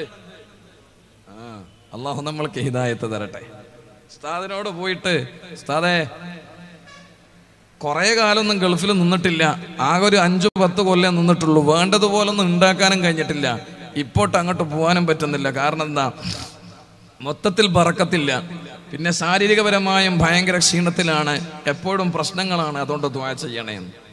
എന്നോട് ഇതുപോലെ പരാതി, വലിയ വലിയ പരാതിയുമായിട്ട് വരുന്ന ആളുകളോട് ഞാൻ ചോദിക്കാറുണ്ട്, നിങ്ങളെ കുടുംബത്തിനോട് എങ്ങനെയാണെന്ന്. സത്യത്തിൽ ലോകത്ത് പെടുന്നനെയുള്ള മരണങ്ങൾ നടക്കാനും അതേപോലെ തന്നെ മാരകമായ പ്രയാസങ്ങളും രോഗങ്ങളും വരാൻ, നമ്മുടെ റിസ്ക് ചുരുങ്ങാനും കാരണം ഒന്നേ ഉള്ളൂ, അത് കുടുംബ ബന്ധം മുറിച്ചവർക്കേ ഉണ്ടാവുള്ളൂ. അള്ളാഹു നമ്മൾക്ക് ഹിദായത്ത് തരട്ടെ. നിങ്ങൾ നോക്കി എത്രയോ ആളുകളുണ്ട്, പഴയ വയസ്സന്മാരെ, പഴയ ആളുകൾ, അവർ 90, 95, 100 വയസ്സ് വരെയൊക്കെ ഒരു പ്രശ്നവുമില്ലാണ്ട് ജീവിച്ചിരുന്നു. എന്താ കുഴപ്പം? എന്താ അവർക്ക് പറ്റിയ, എന്താ അവർക്കുള്ള നേട്ടം? അവര് അന്നത്തെ സാഹചര്യത്തിൽ കുടുംബമായിട്ട് ഭയങ്കര ബന്ധം. ഇന്നോ പറയാൻ 2 നിലയുള്ള വലിയ വീടുണ്ട് അല്ലേ, വലിയ മതിലുണ്ട്, ഒരുപാട് വാഹനമുണ്ട്, എല്ലാ ആധുനിക സൗകര്യങ്ങളുള്ള വീടുണ്ട്, പക്ഷെ എന്തില്ല? നമ്മള് ഏതുപോലെ എന്ന് വെച്ചാൽ, ഒരു ഫ്രൂട്ട്സ് കടയിൽ കയറി, ഒരു ബോക്സിൽ കൊലയിൽ ഒരുപാട് മുന്തിരിക്കൂട്ടങ്ങളുണ്ട്, ഒരു ഭാഗത്ത് കൊലയിൽ നിന്ന് കൊഴിഞ്ഞു പോയിട്ടുണ്ട് കുറച്ച് മുന്തിരിക്കൂട്ടങ്ങൾ. നമ്മൾ ഇതിന് റേറ്റ് ചോദിച്ചു. അപ്പോൾ കടക്കാരൻ ഇങ്ങോട്ട് പറഞ്ഞു, കൊലയിലുള്ള മുന്തിരിക്ക് കിലോന് 200 രൂപയും കൊലയിൽ നിന്ന് കൊഴിഞ്ഞു പോയതിന് കിലോ 30 രൂപയുമാണ്. സാധനം ഒരേ ടേസ്റ്റാണ്, ഒരേ പേരാണ്, ഒരേ സാധനമാണ്, പക്ഷേ വ്യത്യസ്തമായ റേറ്റാ. പൈസ 2 രൂപത്തിലാ. അതെന്താ അങ്ങനെ വന്നത്? ഇത് കൊഴിഞ്ഞു പോയപ്പോ, ആ കൊലയിൽ നിന്ന് മുറിഞ്ഞു പോയപ്പോ അതിനത്രേ വില ഉള്ളൂ. ഇസ്ലാമിൽ അത്രേ ഉള്ളൂ വില. കുടുംബക്കാരുമായിട്ട് പിണങ്ങിക്കഴിയുന്നവരുണ്ടെങ്കിൽ ഇസ്ലാമിലും അത്രേ വില ഉള്ളൂ. അള്ളാഹു നമ്മൾക്ക് ഹിദായത്ത് തരട്ടെ. അള്ളാഹു നമ്മൾക്ക് ഹിദായത്ത് തരട്ടെ. അള്ളാഹു നമ്മുടെ ഖൽബ് നന്നാക്കി തരട്ടെ. അള്ളാഹു നമ്മുടെ ഖൽബ് നന്നാക്കി തരട്ടെ. സഹോദരങ്ങളെ, കൂടുതൽ നേരം ഇത് പറഞ്ഞിട്ട് ഞാൻ വിശദീകരിച്ച് കൊണ്ടുപോകാനുള്ള ആരോഗ്യമൊന്നും എനിക്കില്ല. ഞാൻ ആദ്യം പറഞ്ഞല്ലോ, ഇത് വളരെ ഗഹനമായി വിശാലമായി നമ്മൾ അറിയേണ്ട വിഷയമാണ്. നമ്മുടെ കുടുംബമായിട്ട് നമ്മൾ ഒരിക്കലും പിണങ്ങരുത്. ഇവിടെ നിന്ന് ഇന്ന് നിയ്യത്ത് ചെയ്യണം, ഇൻഷാ അല്ലാഹ് ഞാൻ ആരോടൊക്കെ പിണങ്ങിയിട്ടുണ്ടോ ഞാൻ അവരോട് ഇൻഷാ അല്ലാഹ് ഇന്ന് മാപ്പ് ചോദിക്കും, പൊരുത്തപ്പെടിക്കും. എന്നോട് ഇങ്ങോട്ട് ശത്രുത വെച്ച് കഴിയുന്നവർക്ക് ഞാൻ അങ്ങോട്ടും മാപ്പ് കൊടുക്കും, ഇൻഷാ അല്ലാഹ്. ഇൻഷാ അല്ലാഹ്. ഇത്ര കാലം വയല് പറഞ്ഞ കൂട്ടത്തിൽ ഉസ്താദേ അൽഹംദുലില്ലാഹ് ഞങ്ങൾക്ക് ഏറ്റവും കൂടുതൽ സന്തോഷമായത് ഇന്നത്തെ ഈ വയലിലൂടെയാണ്. ഞാൻ ചോദിച്ചു അതെന്താ? ഞാൻ അങ്ങനെ ഒരു അഭിപ്രായത്തിനോ ലയിക്കിനോ വേണ്ടിയിട്ടൊന്നും അല്ലല്ലോ ഞാൻ പറഞ്ഞത്, പിന്നെന്തേന്ന് ചോദിച്ചു. അപ്പം പറഞ്ഞു അയാള് അത്രയും വർഷങ്ങളായി പിണങ്ങിക്കഴിയുന്നതിനെ സൂചിപ്പിക്കാൻ വേണ്ടിയിട്ടാണ് അയാൾ പറഞ്ഞത്. അയാൾ എന്നോട് പറയാ, ഗാന്ധിജിന്റെ കാലത്ത് ചൊടിച്ച 2 കുടുംബം ഉസ്താദെ ഈ സദസ്സെന്ന് വയല് കേട്ടിട്ട് പിരിയലോടുകൂടെ തന്നെ അവരവരുടെ വീടിന്റെ ഗേറ്റിലേക്ക് എത്തുന്നതിന് മുമ്പ് 2 പേരും കരഞ്ഞ് കെട്ടിപ്പിടിച്ചിട്ട് മാപ്പ് ചോദിച്ചിട്ടാണ് അവരവരുടെ വീട്ടിലേക്ക് കയറിയത്. വർഷങ്ങളായിട്ട് പിണങ്ങിക്കഴിയുന്ന കുടുംബക്കാരാ. കമ്മിറ്റി ഭാരവാഹികൾ പലതവണ ശ്രമിച്ചു നോക്കി, പരിഹരിക്കാൻ കഴിഞ്ഞില്ല. പാർട്ടി ഇടപെട്ടു, പരിഹരിക്കാൻ കഴിഞ്ഞില്ല. അൽഹംദുലില്ലാഹ് നബി സല്ലല്ലാഹു അലൈഹി വസല്ലം തങ്ങൾ പഠിപ്പിച്ചു കൊടുത്ത ആശയം അത് നല്ല മനസ്സോടെ ഒന്ന് റമദാനിൽ വന്നിരുന്ന് കേട്ടപ്പോൾ ചിന്തിച്ചു. 2 പേരുടെയും മനസ്സിലേക്ക് ആഗ്രഹം ഒന്നെന്താണ്, ഞങ്ങൾക്ക് 2 നന്നാണെന്ന്. ഇറങ്ങിപ്പോകുമ്പോ 2 ആളെയും മനസ്സിലുള്ള ആഗ്രഹം എന്താ, ഓളോട് എനിക്കും ഉണ്ടണം, അവരെ ഇങ്ങോട്ട് തിരിച്ചിങ്ങോട്ടേക്കും ഓൾ എന്നോട് മിണ്ടട്ടെ എന്നല്ല, എനിക്ക് അങ്ങോട്ടും മിണ്ടണം, എനിക്ക് അങ്ങോട്ടും മിണ്ടണം, സംസാരിക്കണം എന്നുള്ള നിയത്തായിരുന്നു. അൽഹംദുലില്ലാഹ്. അതുകൊണ്ട് തന്നെ വർഷങ്ങളായി പടങ്ങിക്കഴിഞ്ഞിരുന്ന കുടുംബം നന്നായി എന്നറിഞ്ഞപ്പോ പോകുന്ന വേദികളിൽ ഞാൻ അറിഞ്ഞുകൊണ്ട് ആ കുടുംബത്തിന് ദുആ ചെയ്തിട്ടുണ്ട്. ഇതുപോലെ കാഞ്ഞങ്ങാടിന്റെ ഭാഗത്തും സംഭവിച്ചിട്ടുണ്ട്.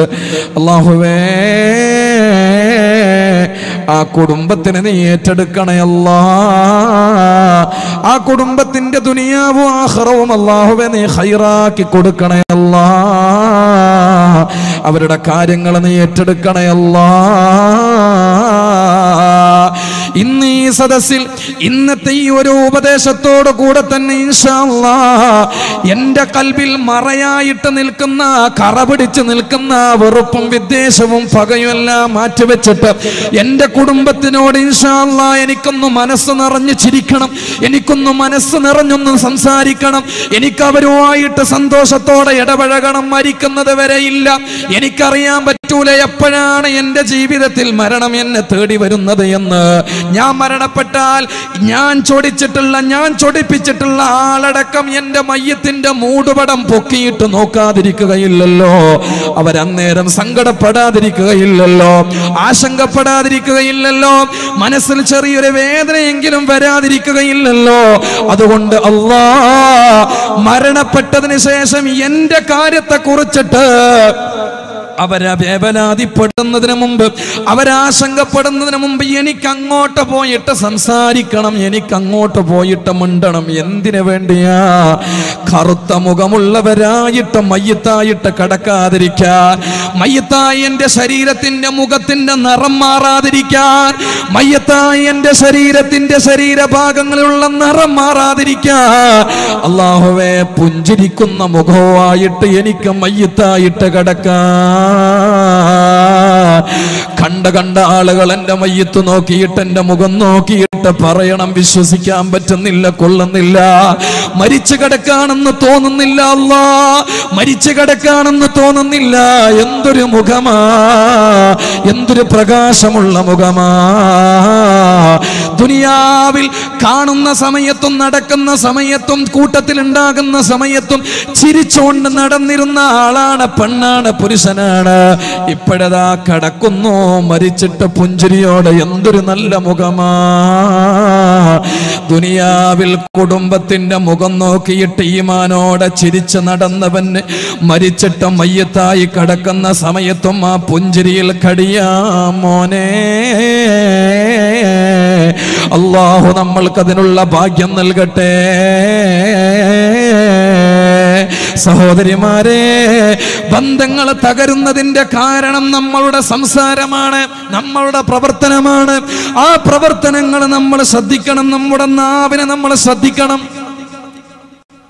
ആ ശ്രദ്ധയില്ലായ്മയുടെ പേരിലാണ് കുടുംബ ബന്ധങ്ങൾ തകർന്നു പോകുന്നത്. ഉദാഹരണത്തിന്, നമ്മുടെ ഉമ്മാന്റെ കുടുംബം, ഉപ്പാന്റെ കുടുംബം എന്തോ ഒരു വിഷയത്തിൽ നമ്മളോട് ദേഷ്യം പിടിച്ച നമ്മളെ പലതും പറഞ്ഞു. നമ്മൾ അങ്ങോട്ടൊന്നും പറയാതിരുന്നു, പറഞ്ഞില്ല, ഒന്നും പറഞ്ഞില്ല, ഒക്കെ കേട്ടിരുന്നു. എന്നാ ഇന്നത്തെ മക്കളോ അല്ലെങ്കിൽ ഇന്നത്തെ ചില ആളുകൾ എന്താ പറയാ, നീ എന്തിനാ ഓള് പറയുന്ന അല്ലെങ്കിൽ ഓൻ പറയുന്ന എന്തിനാ നീ കേട്ടിരിക്കുന്നത്, അങ്ങോട്ട് പറഞ്ഞാ പോരെ. നിന്റെ എത്ര പവറും നിന്റെ എത്ര പണവും സ്വാധീനവും അവർക്കില്ലല്ലോ, അങ്ങോട്ട് പറയണം. അവിടെ പിന്നെ കുടുംബാന്നൊന്നും നോക്കാനില്ല. നിന്നെ പറഞ്ഞ നിന്റെ മേത്ത് തൊട്ട് കളിക്കുകയാണെങ്കിൽ, നിന്റെ കുടുംബത്തെ തൊട്ട് കളിക്കുകയാണെങ്കിൽ പിന്നെ ഏത് കുടുംബാന്ന് നോക്കണ്ട, നീ അങ്ങോട്ട് നല്ലോണം പറഞ്ഞോ. ഇതൊരു മുഅ്മിനിന്റെ സ്വഭാവമാണോ? പരിശുദ്ധ റസൂൽ സല്ലല്ലാഹു അലൈഹി വസല്ലം തങ്ങൾ പറഞ്ഞു, ഒരു സ്വഹാബി വന്നിട്ട് നബി തങ്ങളോട് ചോദിച്ചില്ലേ, യാ റസൂലല്ലാഹ്, ഞാൻ എൻ്റെ കുടുംബത്തിൻ്റെ അടുത്ത് പോകാറുണ്ട് നബിയേ, ഞാൻ എൻ്റെ കുടുംബത്തിൻ്റെ അടുത്ത് പോകാറുണ്ട്, അവരെ കാണാൻ വേണ്ടിയിട്ട് പോകാറുണ്ട്. പക്ഷേ എന്നെ അവർ മൈൻഡ് ചെയ്യാറില്ല, എന്നെ അവർ പരിഗണിക്കാറില്ല. നമ്മുടെ നാട്ടിലുള്ള ചില കുടുംബം അങ്ങനെയാ. പണം ഇല്ലാത്തപ്പോൾ അവരെ പേര് പറയാൻ നമുക്ക് മടിയാ. എന്നാ ഓനിത്തിരി നല്ലൊരു വീടും ഒരു ലക്ഷറി വാഹനവും നല്ലൊരു വണ്ടിയൊക്കെ ആയി അത്യാവശ്യം ദുനിയാവിൽ കാണാൻ കുറച്ച് പത്രാസോടെ നടക്കുന്നവനാണെങ്കിൽ 1.5 കിലോമീറ്റർ ദൂരെ വരുമ്പം തന്നെ പറയാൻ തുടങ്ങും. ഓൻ്റെ വണ്ടി കാണുമ്പം തന്നെ പറയും, അല്ലെങ്കിൽ ഓൻ്റെ വീട് കാണിച്ചിട്ട് നമ്മൾ പറയും, അത് എൻ്റെ കുടുംബത്തിൻ്റെ വീടാണ്, അത് എൻ്റെ കുടുംബത്തിൻ്റെ വണ്ടിയാണ്, അത് എൻ്റെ കുടുംബത്തിൽപ്പെട്ടവനാണ് വരുന്നത്, അല്ലെങ്കിൽ അവരാ വരുന്നത്. എന്നാൽ ഇന്നലെ അവരൊന്നിനും കൊള്ളാത്തൊരു പാവങ്ങളായിട്ട് ദരിദ്രരായിട്ട് കഴിഞ്ഞിരുന്ന കാലഘട്ടമാണെങ്കിലോ അവസ്ഥയിലാണെങ്കിലോ അവരെ കുടുംബം എന്ന് പറയാൻ ആരുമില്ല, പരിചരിക്കാനും നോക്കാനും ശ്രദ്ധിക്കാനും ആളില്ല. പണമുണ്ടോ? ഇന്ന് കുടുംബമുണ്ട്. പണമില്ലേ? കണ്ണൂരിൽ പ്രത്യേകിച്ചിട്ട് പണമുണ്ടോ? കൂടെ ഭർത്താവ് ഉണ്ടാവും. ഇനി പണമില്ലേ, എന്നാ ഭർത്താവിനെയും വേണ്ട. അങ്ങനല്ലേ? ഞാൻ കാസർഗോഡുകാരനെന്ന് വിചാരിച്ചിട്ട് നിങ്ങൾ വേറെ ഒന്നും വേണ്ട. ഞാൻ കണ്ണൂരിൽ നിന്നാ കല്യാണം കഴിച്ചത്, പയ്യന്നൂരിൽ നിന്നാ കല്യാണം കഴിച്ചത്. ഞാൻ നിങ്ങളുടെ പുയ്യാപ്പിള തന്നെ, അറിഞ്ഞുകൊണ്ടിന്നെ ഞാൻ പറയുന്നത്, അറിഞ്ഞുകൊണ്ടിന്നെ ഈ പറയുന്നത്. അത് എന്നിലൂടെ അല്ല കേട്ടോ, അങ്ങനെ നിങ്ങൾ ധരിക്കരുത്.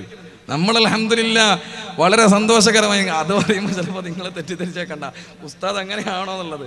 അൽഹംദുലില്ലാ ഇന്നേ വരെ അങ്ങനൊരു അവസ്ഥ നമ്മുടെ കുടുംബത്തിൻ്റെ ഇടയിൽ വന്നിട്ടില്ല. ഞാൻ ഒരു പള്ളിയിലെ ഉസ്താദാകുമ്പോൾ പലരും വരൂലേ, ഇന്ന് എത്രയോ ആൾക്കാരുണ്ട് ഉച്ച സമയത്ത് വന്നിട്ട് പള്ളിയിൽ വിശ്രമിക്കും. പുരേന്ന് ഉച്ചക്ക് ചോറും വെച്ചിട്ട് വരിക, എന്നിട്ട് പള്ളിയിൽ വിശ്രമിക്കാം. അന്വേഷിച്ചു നോക്കിയാൽ എന്താ പ്രശ്നം? എന്താ പ്രശ്നം? ഭാര്യയുമായിട്ട് വലിയ അടുപ്പമൊന്നുമില്ല, ആടെ കിടക്കാൻ പറ്റുന്നില്ല ആ പുരക്ക്, അതുകൊണ്ട് തൽക്കാലം പള്ളിയിൽ പോയിട്ട് വിശ്രമിക്കുക അല്ലേ? അങ്ങനെ കുറേ ടീമൊക്കെ ഉണ്ട് നമ്മുടെ നാട്ടിൽ. അള്ളാഹു നമ്മൾക്ക് ഹിദായത്ത് തരട്ടെ. സഹോദരിമാരെ നല്ലോണം കേട്ടോ. ഒരു സംഭവം, ഒരു അനുഭവം ഞാൻ നിങ്ങൾക്ക് പറഞ്ഞുതരാം. തളിപ്പറമ്പിൽ നടന്നൊരു അനുഭവം. ഞാൻ അവിടെയാണ് ജോലി ചെയ്യുന്നത്, ഹൈവേ പള്ളിയിൽ. അപ്പം അവിടെ ഒരു സഹോദരനൊരു ദിവസം എൻ്റെ മുമ്പിലേക്ക് വന്നു, റൂമിലേക്ക് വന്നു. എന്നോട് പറയാം, എൻ്റെ കുടുംബത്തിൽപ്പെട്ട ഒരു സഹോദരി, എൻ്റെ കുടുംബത്തിൽപ്പെട്ട ഒരു സഹോദരി ഈ അടുത്ത ദിവസം മരണപ്പെട്ടു ഉസ്താദേ. ഇന്നാ ലില്ലാഹി വ ഇന്നാ ഇലൈഹി റാജിഊൻ. എന്താ വേണ്ടതെന്ന് ചോദിച്ചു. എനിക്ക് അവരുമായിട്ട് ബന്ധപ്പെട്ട് 1-2 കാര്യങ്ങൾ അറിയാനുണ്ട്. എന്താ കാര്യങ്ങളെന്ന് ചോദിച്ചു. ആ സഹോദരൻ എന്നോട് പറയാം, ആ പെണ്ണിന്, ആ ഉമ്മാക്ക്, ആ സഹോദരിക്ക് ചെറിയൊരു അസുഖം വന്നിട്ട് ഹോസ്പിറ്റലിൽ കൊണ്ടുപോയിട്ട് അഡ്മിറ്റ് ആക്കിയതാ. അറിയപ്പെടുന്ന തളിപ്പറമ്പിലുള്ള അറിയപ്പെടുന്ന ഒരു ഹോസ്പിറ്റലിൽ കൊണ്ടുപോയിട്ട് അഡ്മിറ്റ് ചെയ്തു. 3-4 ദിവസം മിണ്ടിയിരുന്നു, സംസാരിച്ചിരുന്നു, ഭക്ഷണം കഴിച്ചിരുന്നു, വെള്ളം കുടിച്ചിരുന്നു. ശാരീരികപരമായിട്ട് അസ്വസ്ഥത നേരിടുന്നു എന്നല്ലാതെ സംസാരത്തിനോ ഭക്ഷണം കഴിക്കുന്നതിനോ യാതൊരു മുടക്കുണ്ടായിരുന്നില്ല. 4 ദിവസം കഴിഞ്ഞപ്പോ ആ പെണ്ണുങ്ങളടുത്ത് കുടുംബക്കാര് ചെന്ന് സംസാരിക്കാൻ വേണ്ടി നോക്കുമ്പോ പെണ്ണുങ്ങൾക്ക് മിണ്ടാൻ കഴിയുന്നില്ല.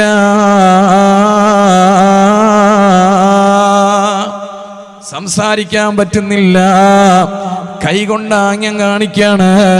അതോടൊപ്പം തന്നെ ഭക്ഷണം കൊടുക്കുമ്പോ ഇറങ്ങുന്നില്ല, തൊണ്ടയിലൂടെ ഇറങ്ങുന്നില്ല.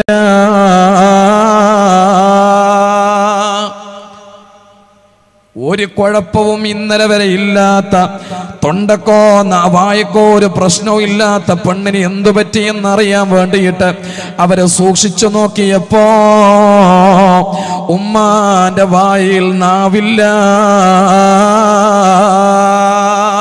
നാവിറങ്ങിപ്പോയിരിക്കുകയാണ്. സഹോദരങ്ങളെ, സഹോദരിമാരെ, 3 ദിവസം അതേ അവസ്ഥയിൽ കടന്നിട്ട് ആ പെണ്ണുങ്ങളെ മരണപ്പെട്ടു. നാവ് കൊണ്ട് ലാ ഇലാഹ ഇല്ലല്ലാഹ് ചൊല്ലാൻ അല്ലാഹ് അനുവദിച്ചില്ല. ഇതിന്റെ കാരണമാണ് ആ സഹോദരൻ അറിയേണ്ടത്. ഞാൻ ചോദിച്ചു, മോനെ, അവരെന്റെ കുടുംബത്തിൽപ്പെട്ട പെണ്ണുങ്ങളൊന്നും അല്ലല്ലോ, എനിക്കെങ്ങനെയാ അറിയുക? പക്ഷേ ഒരു കാര്യം ഉറപ്പാണ്, ജീവിതത്തിൽ നാവ് കൊണ്ട് ആർക്കെങ്കിലും ഉപദ്രവം കൊടുത്തിട്ടുണ്ടെങ്കിൽ, ഉപദ്രവം ഏൽപ്പിച്ചിട്ടുണ്ടെങ്കിൽ, ആർക്കെങ്കിലും അവരുടെ നാവ് കൊണ്ട് ഉപദ്രവം ഏൽപ്പിച്ചിട്ടുണ്ടെങ്കിൽ അങ്ങനെയുള്ള ആളുകളെ ഈമാനോടെ മരണപ്പെടുകയില്ല. ലാ ഇലാഹ ഇല്ലല്ലാഹ് ചൊല്ലിയിട്ടവർക്ക് മരിക്കാൻ കഴിയുകയില്ല എന്നുള്ളത് ഞാൻ അറിഞ്ഞിട്ടുണ്ട്. അതുകൊണ്ട് എനിക്കറിയേണ്ടത് ആ പെണ്ണുങ്ങളുടെ കുടുംബത്തിൽ സ്വഭാവം എങ്ങനെയാണ്, പെണ്ണുങ്ങളുടെ സ്വഭാവം എങ്ങനെയാണ്. ഇത് ചോദിച്ചപ്പോ ചങ്ങായിക്ക് ആദ്യം പറയാനൊരു മടി. ഞാൻ പറഞ്ഞു, നിങ്ങൾക്ക് ഇതിന്റെ ആൻസർ വേണമെങ്കിൽ ഞാൻ ചോദിച്ചതിന് മറുപടി പറയാൻ പറഞ്ഞു. എന്താ പെണ്ണുങ്ങളുടെ സ്വഭാവം? കുടുംബത്തിൽ പെണ്ണുങ്ങളുടെ സ്വഭാവം എന്താണ്? ഉസ്താദേ, പലരെയും കുറ്റം പറയും, വീട്ടിലിരുന്നു കൊണ്ട് ഫിത്ന പറയും, കുറ്റം പറയും, കളിയാക്കും, ഇങ്ങനെ പരദൂഷണം പറയും, പലരെയും നാവ് കൊണ്ട് ഉപദ്രവിക്കും. കുടുംബത്തിൽ ഈ പെണ്ണുങ്ങളെ ഒരാൾക്കും ഇഷ്ടമല്ല. കേട്ടോളൂ ഉമ്മമാരെ, ചിലപ്പോ നിങ്ങൾ കരുതും ഒരു 100 രൂപയും 500, 1000 ഒരാൾ നിങ്ങളുടെ കയ്യിൽ നിന്ന് വാങ്ങുമ്പോൾ നിങ്ങൾ നല്ലവരാണെന്ന് അവര് നിങ്ങളെ ധരിച്ചിട്ടുണ്ടാകുമെന്ന്. ഇല്ല, പുറത്തുള്ള പല പെണ്ണുങ്ങളും നിങ്ങളുടെ സ്വഭാവത്തിന്റെ പേരിൽ മനസ്സിലാക്കിയിട്ട് പറയുന്നുണ്ടാകും, അവളോട് കൂടുതൽ മിണ്ടിക്കൂടാ, അവളെ കൂടുതൽ അടുപ്പിച്ചുകൂടാ, അവളെ സ്വഭാവം ശരിയില്ല. ഏതെങ്കിലും ഒരാൾക്ക് നിങ്ങളുടെ നാവിലൂടെ നിങ്ങളുടെ 25 കൊല്ലം കൊണ്ട്, 40 കൊല്ലം കൊണ്ട്, 60 കൊല്ലം കൊണ്ട് പെങ്ങളെ ഈ നാവിലൂടെ എന്തെങ്കിലും ഉപദ്രവം ചെയ്തിട്ടുണ്ടെങ്കിൽ പരിശുദ്ധമായ റമളാനിന്റെ ആദ്യത്തെ 10 നമ്മളിൽ നിന്ന് വിട പറയാനിരിക്കുമ്പോ മാപ്പ് ചോദിക്കണേ പെങ്ങളെ. ഈമാനോടെ മരണപ്പെടാനാണ്,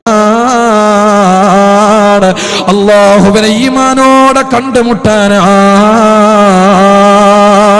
ഹബീബായ റസൂലുള്ളാഹി സ്വല്ലല്ലാഹു അലൈഹി വസല്ലം തങ്ങളെ പഠിപ്പിച്ചില്ലേ, ദുനിയാവിൽ നീ ജനങ്ങൾക്ക് ഭാരമായിട്ടുണ്ടെങ്കിൽ മരണപ്പെടുന്ന സമയത്തും മോനെ അതേ ഭാരത്തോടെയാണ് നീ ഇവിടുന്ന് വിട പറഞ്ഞു പോവുക. അതിനാൽ എൻ്റെ പ്രിയപ്പെട്ട പെങ്ങളെ, കുടുംബത്തിൽ നിന്റെ നാവ് കൊണ്ട് ഒരാൾക്കും നീ ഭാരമേൽപ്പിക്കല്ലേ, ഭാരമുള്ള പെണ്ണായി മാറല്ലേ. ഫിത്നകളെ പറയുന്നത് ഒഴിവാക്കണേ, കുടുംബത്തിനെ കളിയാക്കുന്നത് ഒഴിവാക്കണേ, പല പല കുടുംബക്കാരുടെയും കല്യാണത്തിന് പാരയാകുന്നത് ഒഴിവാക്കണേ. എൻ്റെ മുമ്പിലിരിക്കുന്ന രക്ഷിതാക്കളെ, കുടുംബത്തിന്റെ ഏതെങ്കിലും സ്വത്തോ, ഏതെങ്കിലും സ്ഥലമോ, ഏതെങ്കിലും ഷോപ്പോ വിൽക്കാൻ വേണ്ടിയിട്ട് വെച്ചിട്ടുണ്ടെങ്കിൽ നീ പാരയാകല്ല മോനെ. കുടുംബത്തിന് ഏതെങ്കിലും നല്ലൊരു ഗുണം വരുമ്പോ ആ ഗുണം നേടിയെടുക്കുന്ന വിഷയത്തിൽ നീ ഒരു തടസ്സമായി മാറല്ലടാ. ദുനിയാവിൽ ചെയ്തു തീർത്ത അമലുകളെ നശിപ്പിച്ച് കളഞ്ഞ് മുശ്രിക്കീങ്ങളെ ഗണത്തിൽ പെടുന്നവനായിട്ടായിരിക്കും നീ അവസാനം മരണപ്പെട്ടു പോവുക. ഇന്ന് ലോകത്ത് കണ്ടുകൊണ്ടിരിക്കുന്ന മരണങ്ങൾ മുഴുവനും അതിദാരുണമാണ്. പല പല മയ്യത്തിന്റെയും മുഖം കാണുമ്പോ മര്യാദക്ക് നോക്കാൻ പറ്റുന്നില്ല. മരിച്ചിട്ട് 2 മണിക്കൂറേ ആയിട്ടുള്ളൂ. മയ്യത്തിന്റെ മുഖം കരുവാളിപ്പ് വീണിട്ടുണ്ട്. മയ്യത്തിന്റെ മുഖം നീല നിറമായിട്ടുണ്ട്. ശരീരത്തിൽ നിന്ന് ദുർഗന്ധം നാവവൻക്ക് വമിക്കുന്നുണ്ട്. നാറ്റം വരുന്നുണ്ട്. ഫ്രീസറിൽ വെക്കേണ്ടി വരുന്നു. സഹോദരിമാരെ, സഹോദരങ്ങളെ, ഒരുപാട് വീടുകളിലുള്ള മോശമായ മരണങ്ങള്, ബാത്റൂമിൽ കടന്നുകൊണ്ടുള്ള മരണങ്ങളും, ഇബ്ലീസിന്റെ കേന്ദ്രങ്ങളിലുള്ള മരണങ്ങള് നമ്മുടെയൊക്കെ നാടുകളിൽ വർദ്ധിച്ചു വരുമ്പോ പൊന്നുമോനെ, ആർക്കാണ് അവസാനം നന്നാവുന്നതെന്നറിയുമോ? വൽആഖിബതു ലിൽ മുത്തഖീൻ. അവസാന വിജയം തഖ്വയുള്ളവർക്ക് മാത്രമാ, മുത്തഖീങ്ങൾക്ക് മാത്രമാണ് അവസാനം രക്ഷപ്പെടാൻ കഴിയുക. തഖ്വയുടെ ഭാഗമാണ് കൂട്ടരെ. വത്തഖുല്ലാഹല്ലദീ തസാഅലൂന ബിഹി വൽഅർഹാം. വത്തഖുല്ലാഹല്ലദീ തസാഅലൂന ബിഹി വൽഅർഹാം. വിശുദ്ധമായ ഖുർആനാണ് നമ്മളോട് പറഞ്ഞു തരുന്നത്. അല്ലാഹുവിലേക്ക് തഖ്വ ചെയ്ത് ജീവിക്കാൻ ആഗ്രഹിക്കുന്ന മുഅ്മിനേ, കുടുംബ ബന്ധത്തെ സൂക്ഷിക്കണേ മോനെ, കുടുംബ ബന്ധത്തെ സൂക്ഷിക്കണേ മോളെ. അത് കളിയാക്കാനുള്ള ബന്ധമല്ല, അത് കുറ്റപ്പെടുത്താനുള്ള ബന്ധമല്ല. അവരുടെ അഭിമാനത്തിന് ക്ഷതമേൽപ്പിക്കാൻ പാടില്ല, അവരുടെ മനസ്സിനെ മുറിവേൽപ്പിക്കാൻ പാടില്ല. ജീവിതത്തിൽ അവർക്ക് നീ ഒരു ഭാരമായി മാറിക്കൂടാ. നിന്റെ പണമോ, നിന്റെ വീടോ, നിന്റെ സ്ഥലമോ, നിന്റെ വാഹനമോ നിന്റെ കുടുംബത്തിനൊരു തടസ്സം നിൽക്കുന്ന രൂപത്തിലായിക്കൂടാ. പരിശുദ്ധ ദീന പഠിപ്പിച്ചു തരുന്നു. മഹാനായ ഇബ്നു മസ്ഊദ് റളിയല്ലാഹു അൻഹു പറയാണ്, നീ അല്ലാഹുവിന് വേണ്ടിയിട്ട് ഏത് രൂപത്തിൽ ദുആ ചെയ്താലും പരിശുദ്ധ റസൂൽ സ്വല്ലല്ലാഹു അലൈഹി വസല്ലം തങ്ങളിൽ നിന്ന് കേട്ട് മനസ്സിലാക്കിയിട്ട് പറയുകയാ, ഇന്ന അബ്വാബസ് സമായി മുർതജ്ജത്തുൻ ദൂന ഖാതിഇ റഹിമിൻ. ഹബീബായ റസൂലുള്ളാഹ് സ്വല്ലല്ലാഹു അലൈഹി വസല്ലം തങ്ങളുടെ പ്രിയപ്പെട്ട അനുമശിഷ്യന് മഹാനായ ഇബ്നു മസ്ഊദ് റളിയല്ലാഹു അൻഹു നമ്മളോട് പഠിപ്പിച്ചു തരുന്നത്, കുടുംബ ബന്ധം മുറിച്ച ആളുകളെ ദുആ ചെയ്തിട്ടും പ്രയോജനമില്ല. അതുകൊണ്ട് ശ്രദ്ധിക്കണേ കൂട്ടരെ, സൂക്ഷിക്കണേ. ആ ബന്ധങ്ങൾ നിങ്ങൾ ഈമാനിന്റെ പ്രഭ പരത്താൻ ആഗ്രഹിക്കണേ. അവരോട് നിങ്ങൾ വെറുപ്പോടെ കടിയല്ലേ. പരിശുദ്ധ റസൂൽ സ്വല്ലല്ലാഹു അലൈഹി വസല്ലം തങ്ങൾ ഒരു കാര്യവും കൂടി പറഞ്ഞിട്ടുണ്ട്. ഇങ്ങോട്ട് ബന്ധം കാണിച്ചവരോട് മാത്രം അങ്ങോട്ട് ബന്ധം പുലർത്തിയാൽ മതിയോ? ഇങ്ങോട്ട് ചിരിച്ചവരോട് മാത്രം അങ്ങോട്ട് ചിരിച്ചാൽ മതിയോ? ഇങ്ങോട്ട് സഹായിച്ചവരെ മാത്രം അങ്ങോട്ട് സഹായിച്ചാൽ മതിയോ? ഇല്ല, ഇല്ല. ഹബീബായ നബി തങ്ങൾ പറയാണ്, ലൈസൽ വാസിലു ബിൽ മുകാഫി വലാകിന്നൽ വാസിലുൽ ലദീ ഇദാ ഖുതിഅത് റഹിമുഹു വസലഹാ. ഇങ്ങോട്ട് ചെയ്തതുപോലെ അങ്ങോട്ട് ചെയ്യുന്നവനല്ല യഥാർത്ഥത്തിൽ ബന്ധം പുലർത്തുന്നവന്. എവിടെയാണോ ബന്ധങ്ങൾ മുറിഞ്ഞു പോയിട്ടുള്ളത്, ആ ബന്ധങ്ങളെ യഥാർത്ഥത്തിൽ ഇണക്കി ചേർക്കലാണ് യഥാർത്ഥത്തിലുള്ള ബന്ധമെന്ന് ഹബീബായ റസൂലുള്ളാഹ് സ്വല്ലല്ലാഹു അലൈഹി വസല്ലം തങ്ങളെ പഠിപ്പിച്ചു തരുമ്പോ, പ്രിയപ്പെട്ട സഹോദരങ്ങളെ, സഹോദരിമാരെ, വർത്തമാന കാലഘട്ടത്തിന്റെ പ്രഭാതോദയത്തിലൂടെ മുന്നോട്ട് പോകുന്ന സാഹചര്യത്തില് എത്രയോ മഹല്ലുകളിൽ നമ്മളെ പലരും കുടുംബക്കാരാ, പലരും നമ്മളെ കുടുംബാംഗങ്ങളാ. പക്ഷേ തമ്മിലെ ബന്ധമില്ല, തമ്മിലെ പിണക്കമാ. ഇന്നു മുതൽ അത് വേണ്ട മോനെ. ഈമാനിന്റെ ചെറിയൊരു അടയാളം നിന്റെ കൽബിലുണ്ടെങ്കിൽ, ഇല്ല മോനെ, മോളെ, നിനക്ക് കുടുംബത്തിനോട് ചൊടിക്കാൻ കഴിയില്ല. ഈമാനിന്റെ ഒരു കടുകുമണിയോളം അതിന്റെ അത്ര ഈമാൻ നിന്റെ കൽബിൽ അല്ലാഹു നിനക്ക് തന്നിട്ടുണ്ടെങ്കിൽ കുടുംബത്തിനോട് പണങ്ങാൻ നിനക്ക് കഴിയില്ലടാ. കുടുംബത്തിനോട് ചൊടിക്കാൻ നിനക്ക് കഴിയില്ല പെങ്ങളെ. ഓരോ നിമിഷവും കുടുംബത്തിന്റെ ആവശ്യത്തിന് വേണ്ടിയിട്ട്, കുടുംബത്തിന്റെ ആഗ്രഹങ്ങൾക്ക് വേണ്ടിയിട്ട് ജീവിക്കുന്നവനായി മാറിയാൽ മോനെ, മറ്റുള്ള അമലുകളെക്കാളേറെ അള്ളാഹു പെട്ടെന്ന് സ്വീകരിക്കുന്നത് കുടുംബത്തിന് വേണ്ടി നീ ചെയ്ത സൽക്കർമ്മമാ. പരിശുദ്ധ ദീനത നമ്മൾക്ക് പഠിപ്പിച്ചു തന്നിട്ടുണ്ട് കേട്ടോ. അതിനാൽ സഹോദരങ്ങളെ, നമ്മുടെയൊക്കെ നാടായ നാടുകളിൽ ശത്രുതകൾ കൂടി വരുമ്പോ, വെറുപ്പുകൾ വർദ്ധിച്ചു വരുമ്പോ, മാനസികപരമായിട്ടുള്ള അടുപ്പങ്ങൾ അകന്നു പോകുമ്പോ, മാരകമായ രോഗങ്ങൾ വരാനും വലിയ വലിയ പ്രയാസങ്ങൾ നമ്മെ തേടി വരാനും കാരണം ബന്ധങ്ങൾ തകരുന്നത് കൊണ്ടാ. ബന്ധങ്ങൾ തകരുന്നത് കൊണ്ടാ. നിങ്ങൾക്കറിയുമോ, 10-15 മക്കളുള്ള വീട്ടിൽ ചെറിയ ചെറിയ രോഗങ്ങളെ വരികയുള്ളൂ. 2-3 മക്കളുള്ള വീട്ടിൽ വലിയ വലിയ മാരകമായ രോഗങ്ങൾ അവിടെ വരാം. കാരണം എന്തേ? കുടുംബം ചുരുങ്ങുമ്പോ പ്രതിരോധ ശേഷി നഷ്ടപ്പെടുകയാ. അതിനാൽ എന്റെ പ്രിയപ്പെട്ട സഹോദരങ്ങളെ, ഇന്നത്തെ ലോകത്ത് മാരകമായ രോഗങ്ങളെ കൂടെ കൂടെ വരാനുള്ള കാരണം നമ്മുടെ കുടുംബങ്ങൾ അകന്നു പോകുന്നത് കൊണ്ടാ. ഈ ബന്ധങ്ങൾ കൂട്ടിയോജിക്കാനും ഇണക്കാനും ചേർക്കാനും നമ്മൾക്ക് കഴിഞ്ഞാ ചെയ്തു തീർക്കുന്ന ഏത് അമലും നിന്നെ കൈനീട്ടി സ്വീകരിക്കാൻ അള്ളാഹു തയ്യാറാണ് മോനെ മോളെ. നീ ചെയ്യുന്ന ഏത് സുഹൃതങ്ങളും കൈനീട്ടി സ്വീകരിക്കാൻ അള്ളാഹു തയ്യാറാ. അവന്റെ റഹ്മത്ത് നിനക്കെപ്പോഴും ലഭിക്കുന്നതാ. ഇല്ല, മറിച്ച് നിനക്ക് ഈ ഒരു പ്രസംഗം കേട്ടിട്ട് അല്ലെങ്കിൽ ഈ ഒരു ഉപദേശം കേട്ടിട്ടും നിന്റെ ഖൽബ് നന്നായില്ല, നിനക്കവരോട് സഹതാപം തോന്നിയില്ല. നീ പറഞ്ഞു, എന്നെ ഒരുപാട് ഉപദ്രവിച്ചതല്ലേ, എന്നെ ഒരുപാട് ആക്രമിച്ചതല്ലേ, എനിക്കെതിരെ കേസ് കൊടുത്തതല്ലേ, ഞാൻ എങ്ങനെയാ മാപ്പ് കൊടുക്കുക, ഞാൻ എങ്ങനെയാ പുറത്തു കൊടുക്കുക? എന്റെ പ്രിയപ്പെട്ടവരെ, ലോകത്ത് ഏറ്റവും കൂടുതൽ പ്രയാസം സഹിച്ചതാരാ? ഏറ്റവും കൂടുതൽ തീ തന്നുകൊണ്ടുള്ള ജീവിതം നയിച്ചതാരാ?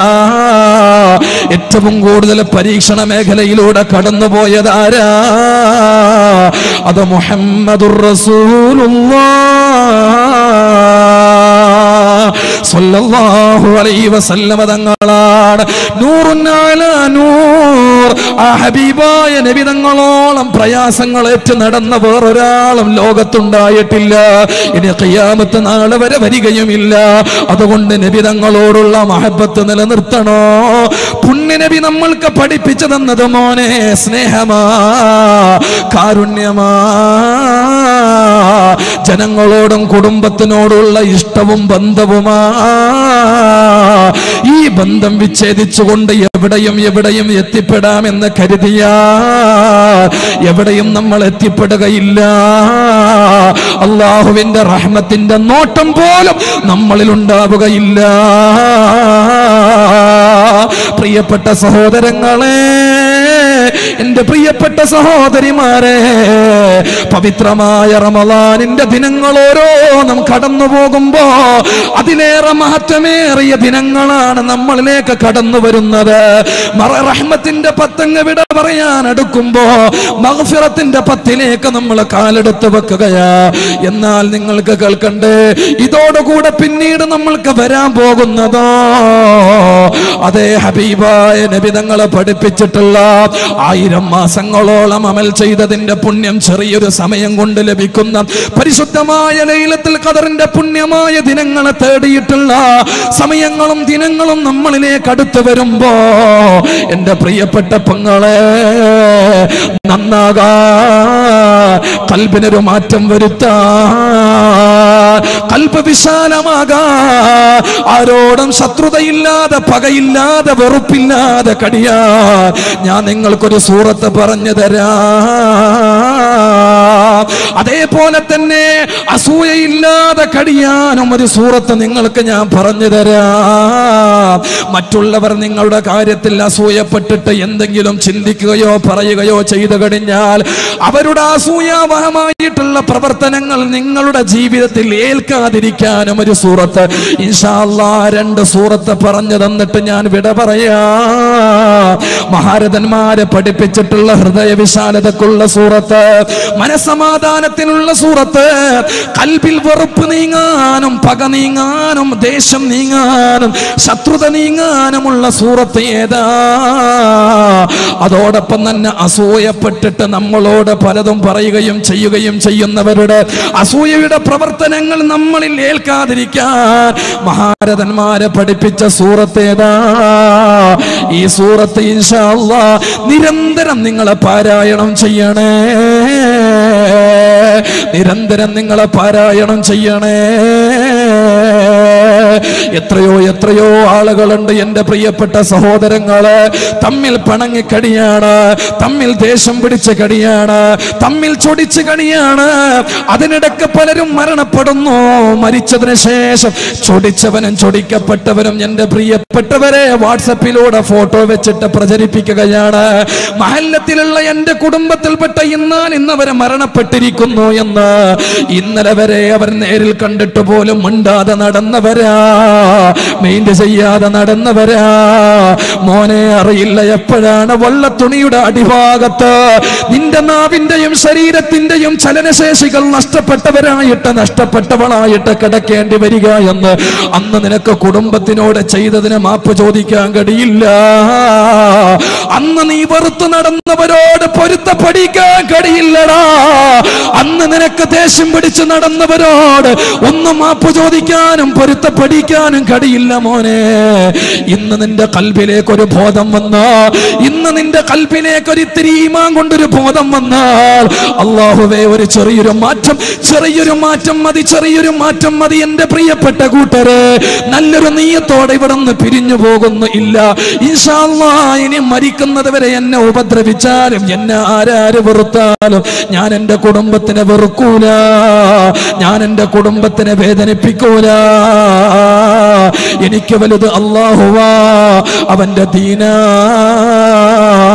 അവിടെയിലൂടെ നടന്നു പോകാൻ ഒരാളുകളും ആഗ്രഹിച്ചുകൊണ്ട് പവിത്രമായ റമദാനിൽ ഈ വിഷയം മനസ്സിലാക്കിയിട്ട് കുടുംബത്തിനോടുള്ള പണക്കം തീർത്തുകൊണ്ട് അല്ലാഹുവിലേക്ക് ഇബാദത്ത് ചെയ്തെടുക്കാൻ അല്ലാഹു നമ്മൾക്ക് തൗഫീഖ് തരട്ടെ. സഹോദരങ്ങളെ, മനസ്സ് നന്നാകാൻ, ക്ലിയറാകാൻ ഇൻഷാ അല്ലാഹ് എല്ലാവരും അപ്പം ഇന്ന് നിയത്ത് ചെയ്യാണ്, ഇനി കുടുംബമായിട്ട് മരിക്കുന്നവരെ പണങ്ങൂല ഇൻഷാ അല്ലാഹ്. ഇൻഷാ അല്ലാഹ് ഇത് വെറുതെ ഒരു വാക്കിലാകാതെ ഇൻഷാ അല്ലാഹ് പ്രവൃത്തിയിലാകണം. വീട്ടിലെത്തിയിട്ട് ഭാര്യ വന്നിട്ടില്ലെങ്കിൽ ഭാര്യനോട് വിഷയം പറഞ്ഞിട്ട്, ഉമ്മയോ പൊങ്ങളോ വന്നിട്ടില്ലെങ്കിൽ മതി. നമ്മൾ എന്തിനായി എന്നെയൊക്കെ നമ്മൾ അവരോട് കാണിക്കുന്നതും ശത്രുതയിൽ കഴിയുന്നതും നല്ലതല്ല ഉമ്മ, ഈമാനുള്ള നമുക്ക് ചേർന്നതല്ല എന്നൊക്കെ പെണ്ണുങ്ങളോടും സഹോദരങ്ങളോടും കുടുംബത്തിലുള്ളവരോടൊക്കെ പറഞ്ഞ് മനസ്സിലാക്കി കൊടുത്തിട്ട് ദുനിയാവിന് വേണ്ടി ബന്ധം സ്ഥാപിക്കാതെ ആഖിറത്തിന് വേണ്ടിയിട്ട് ബന്ധം സ്ഥാപിക്കാൻ അല്ലാഹു നമ്മൾക്ക് തൗഫീഖ് ചെയ്യട്ടെ. അപ്പോൾ അതിനിടക്ക് മനസ്സ് നന്നാകാൻ സൂറത്ത് അലം നശ്റഹ് ലക സ്വദറക് എന്നുള്ള സൂറത്ത് എപ്പോഴും പതിവാക്കിക്കൊണ്ടേയിരിക്കുക. മനസ്സ് നന്നാകാൻ, ടെൻഷൻ മാറാൻ, നമ്മുടെ മനസ്സിൻ്റെ മാലിന്യങ്ങൾ നീങ്ങാൻ മഹാരഥന്മാർ പഠിപ്പിച്ച സൂറത്താണ് അലം നശ്റഹ് ലക സ്വദറക് എന്നുള്ള സൂറത്ത്. അസൂയപ്പെടാതിരിക്കാനും അസൂയയിൽ നിന്ന് രക്ഷപ്പെടാനും പഠിപ്പിച്ച സൂറത്താണ് ഖുൽ അഊദു ബിറബ്ബിൽ ഫലഖ് എന്നുള്ള സൂറത്ത്. ഈ 2 സൂറത്ത് നമ്മൾ പാരായണം ചെയ്താൽ ഇൻഷാ അല്ലാഹ് ദുനിയാവ് ആഖിറവും നേടാൻ നമ്മളെ കൊണ്ട് കഴിയും. ഇതിന് പുറമെ ഇതിനേക്കാളും മഹത്വമുള്ള ഒരുപാട് സൂറത്തുകളൊക്കെ ഉണ്ട്. പക്ഷേ ഇത്തരം ആവശ്യങ്ങൾക്ക് വേണ്ടിയിട്ട് മഹാന്മാർ പഠിപ്പിച്ച സൂറത്ത് ഇതാണ്. ഇൻഷാ അല്ലാഹ് നിങ്ങളതൊക്കെ പാരായണം ചെയ്യാം. അതുകൊണ്ട് ഇൻഷാ അല്ലാഹ് ചെറിയൊരു ദുആ, അല്ലാഹു ഈ സദസ്സ് ദുആക്ക് ഇജാബത്തുള്ള മജ്ലിസായി അനുഗ്രഹിക്കട്ടെ, അല്ലാഹു ഖബൂൽ ചെയ്യട്ടെ. അൽഹംദുലില്ലാഹി റബ്ബിൽ ആലമീൻ ഹംദൻ യുവാഫി നിഅമഹു വയുകാഫിഉ മസീദഹു. يا ربنا لك الحمد كما ينبغي لجلال وجهك وعظيم سلطانك. نسألك يا الله يا أحد يا صمد يا من لم يلد ولم يولد ولم يكن له كفوا أحد. اللهم صل وسلم وبارك على رسولك سيدنا محمد وعلى آله സയ്യിദ്നാ വ മൗലാന മുഹമ്മദ് അർഹമർ റഹീമീനായ അല്ലാഹുവേ, ഒരുമിച്ച് കൂടിയ ആളുകളെ നീ കാണുന്നവനാണ്, അറിയുന്നവനാണ്, മനസ്സറിയുന്നവനാണ്. ഒക്കെ നിൻ്റെ കഴിവ് കൊണ്ടാണ് അല്ലാഹുവേ ഞങ്ങൾ നടക്കുന്നതും ഇരിക്കുന്നതും പ്രവർത്തിക്കുന്നതും കാണുന്നതും ചിന്തിക്കുന്നതും ഒക്കെ നിൻ്റെ കഴിവ് കൊണ്ടാണ്. അല്ലാഹ് സുബ്ഹാനല്ലാഹി വൽഹംദുലില്ലാഹി വലാ ഇലാഹ ഇല്ലല്ലാഹു വല്ലാഹു അക്ബർ വലാ ഹൗല വലാ ഖുവത ഇല്ലാ ബില്ലാഹിൽ അലിയിൽ അദീം. അല്ലാഹുവേ, ഈ സദസ്സിനെ നീ ഖബൂൽ ചെയ്യണേ അല്ലാഹ്. ഇവിടെ ഒരുമിച്ച് കൂടിയവരെ നീ സ്വീകരിക്കണേ അല്ലാഹ്. അല്ലാഹുവേ, ഏതൊരു മനസ്സുമായിട്ടാണോ വന്നിട്ടുള്ളത് പടച്ചോനെ നീ ഖബൂൽ ചെയ്യണേ അല്ലാഹ്. ഞങ്ങളുടെ പാപങ്ങൾ ഞങ്ങൾക്ക് നീ പുറത്തു തരണേ അല്ലാഹ്. ഞങ്ങളുടെ മാതാപിതാക്കൾ, ഉസ്താദുമാർ, കൂട്ടുകുടുംബാദികൾ, അയൽവാസികൾ, ഭക്ഷണം തന്നവർ, ദുആ കൊണ്ട് വസിയത്ത് ചെയ്തവർ, അല്ലാഹുവേ, ഏതൊക്കെ സദസ്സിൽ വെച്ച് ഞങ്ങൾ ദുആ ചെയ്യാമെന്ന് ഏറ്റെടുത്തിട്ടുണ്ടോ അവർ ലോകത്തുള്ള എല്ലാ മുഅ്മിനാത്തുകളെ പാപങ്ങൾ നീ പൊറുക്കണേ അല്ലാഹ്. പടച്ച റബ്ബേ, എല്ലാവിധ പ്രയാസങ്ങളും നീ അകറ്റണേ അല്ലാഹ്. രോഗങ്ങൾ ശിഫയാക്കണേ അല്ലാഹ്. ശരീരത്തിൽ അനുഭവിച്ചു കൊണ്ടിരിക്കുന്ന ആന്തരികമായും ബാഹ്യമായും തലതൊട്ട് കാൽപാദം വരെ അല്ലാഹുവേ, ഞങ്ങൾ ഏതൊക്കെ നിലയിൽ അനുഭവിക്കുന്നുണ്ടോ അതിനൊക്കെ നീ ശമനം നൽകണേ അല്ലാഹ്, ശിഫ നൽകണേ അല്ലാഹ്. അല്ലാഹുവേ, ഏതൊക്കെ നാടുകളിൽ മാറാവ്യാധികളെ കൊണ്ട് പരീക്ഷണത്തിന് വിധേയമാകുന്നുണ്ടോ ആ നാടുകളെ അല്ലാഹുവേ നീ റഹ്മത്ത് കൊണ്ട് അനുഗ്രഹിക്കണേ അല്ലാഹ്. നിന്റെ റഹ്മത്ത് കൊണ്ട് നീ അനുഗ്രഹിക്കണേ അല്ലാഹ്. അല്ലാഹുവേ, മറ്റുള്ള നാടുകളെ ഇടങ്ങേറെ മുസീബത്തുകളെ തൊട്ട് നീ കാക്കണേ അല്ലാഹ്. പകർച്ചവ്യാധികളെ തൊട്ട് നീ കാക്കണേ അല്ലാഹ്. പടച്ച റബ്ബേ, അല്ലാഹുവേ, ഞങ്ങൾക്ക് മരിക്കുന്നത് വരെ അല്ലാഹുവേ ഇബാദത്തിന് തടസ്സമാകുന്ന രോഗങ്ങളെ തൊട്ട് നീ കാത്തുരക്ഷിക്കണേ അല്ലാഹ്.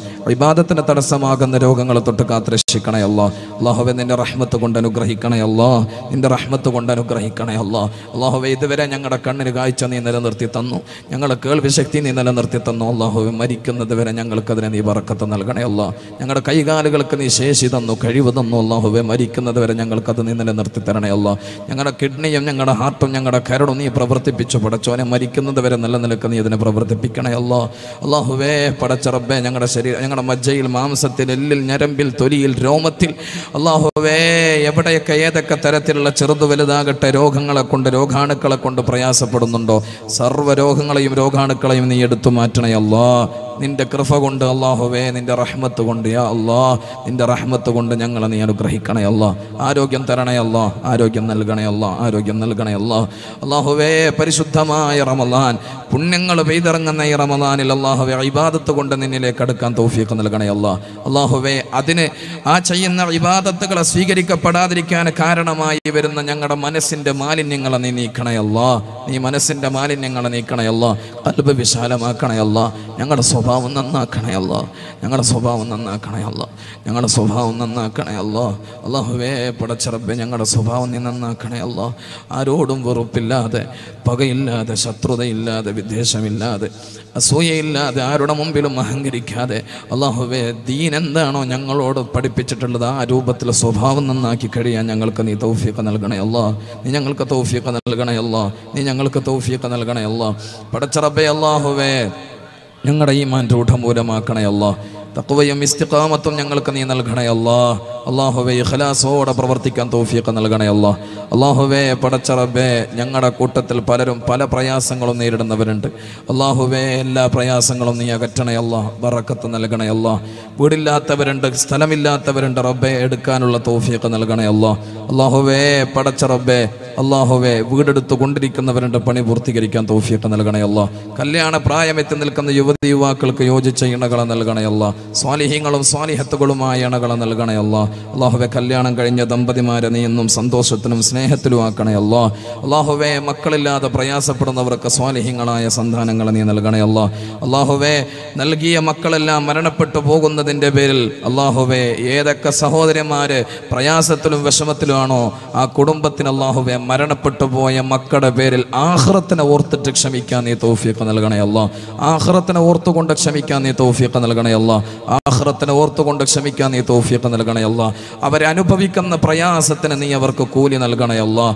അവരനുഭവിക്കുന്ന വിഷമങ്ങൾക്ക് നീ കൂലി നൽകണേ അല്ലാഹ്. അതിനേക്കാളും പ്രധാനപ്പെട്ടതിനെയും ഖൈറായതിനെയും നീ അവർക്ക് നൽകണേ അല്ലാഹ്. അല്ലാഹുവേ, പടച്ച റബ്ബേ, ഹജ്ജിന് പോകാൻ ഒരുങ്ങി നിൽക്കുന്നവരുണ്ട്. യാത്രാ ബുദ്ധിമുട്ടുകൾ, തടസ്സങ്ങൾ നീക്കണേ അല്ലാഹ്. എളുപ്പമാക്കി കൊടുക്കണേ അല്ലാഹ്. പടച്ച റബ്ബേ, അല്ലാഹുവേ, ആൺമക്കൾ മാത്രമുള്ളവർക്ക് പെൺമക്കളെയും പെൺമക്കൾ മാത്രമുള്ളവർക്ക് ആൺമക്കളെയും നീ നൽകണേ അല്ലാഹ്. നൽകിയ മക്കൾക്ക് നാഫിയായ ഇൽമിനെ പ്രദാനം ചെയ്യണേ അല്ലാഹ്. ഞങ്ങളുടെ മക്കളെ പണ്ഡിതന്മാരായി, പണ്ഡിതകളായി വളർത്താൻ തൗഫീഖ് നൽകണേ അല്ലാഹ്. നീ തൗഫീഖ് നൽകണേ അല്ലാഹ്. ഒരു പിതാവ് എന്നുള്ള നിലക്ക്, മാതാവ് എന്നുള്ള നിലക്ക് അല്ലാഹുവേ, ഞങ്ങളുടെ മക്കൾക്ക് ഞങ്ങൾ തന്നെ മാതൃക കാണിച്ചിട്ട് വളർത്താൻ അല്ലാഹുവേ, ഞങ്ങളുടെ സ്വഭാവവും സംസ്കാരം സംസ്കാരവും നീ നന്നാക്കണേ അല്ലാ. ഞങ്ങളുടെ സ്വഭാവവും സംസ്കാരവും നീ നന്നാക്കണേ അല്ലാ. മക്കൾക്ക് ഞങ്ങൾ കണ്ട് വളരാൻ അല്ലാഹുവേ, ഞങ്ങളെ കണ്ട് വളരാൻ പടച്ചറബേ, ഞങ്ങളിലൂടെ ദീനെ പഠിക്കാനും മനസ്സിലാക്കാനും അല്ലാഹുവേ ഞങ്ങളുടെ സ്വഭാവവും സംസ്കാരവും നീ നന്നാക്കി തരണേ അല്ലാ. അല്ലാഹുവേ പടച്ചറബേ, ഞങ്ങളിൽ നിന്ന് പലരും മരണപ്പെട്ടു പോയിട്ടുണ്ട്. ഖബർ നീ വിശാലമാക്കണേ അല്ലാ. സ്വർഗ്ഗത്തോപ്പാക്കി അനുഗ്രഹിക്കണേ അല്ലാ. അല്ലാഹുവേ ഇതുപോലെയുള്ള മഹത്തായ സംഘടനകൾക്ക് വേണ്ടിയിട്ട് പ്രവർത്തിച്ചത് എത്രയോ ചെറുപ്പക്കാര്, എത്രയോ മധ്യവയസ്കന്മാർ, എത്രയോ ആലിമീങ്ങൾ അല്ലാഹുവേ കേരളക്കരയിലും കേരളത്തിന് പുറത്തും പടച്ചറബ് വിവിധ ഭാഗങ്ങളിൽ നിന്നൊക്കെ മരണപ്പെട്ടു പോയവരുണ്ട്. യാ അല്ലാ, യാ അല്ലാ.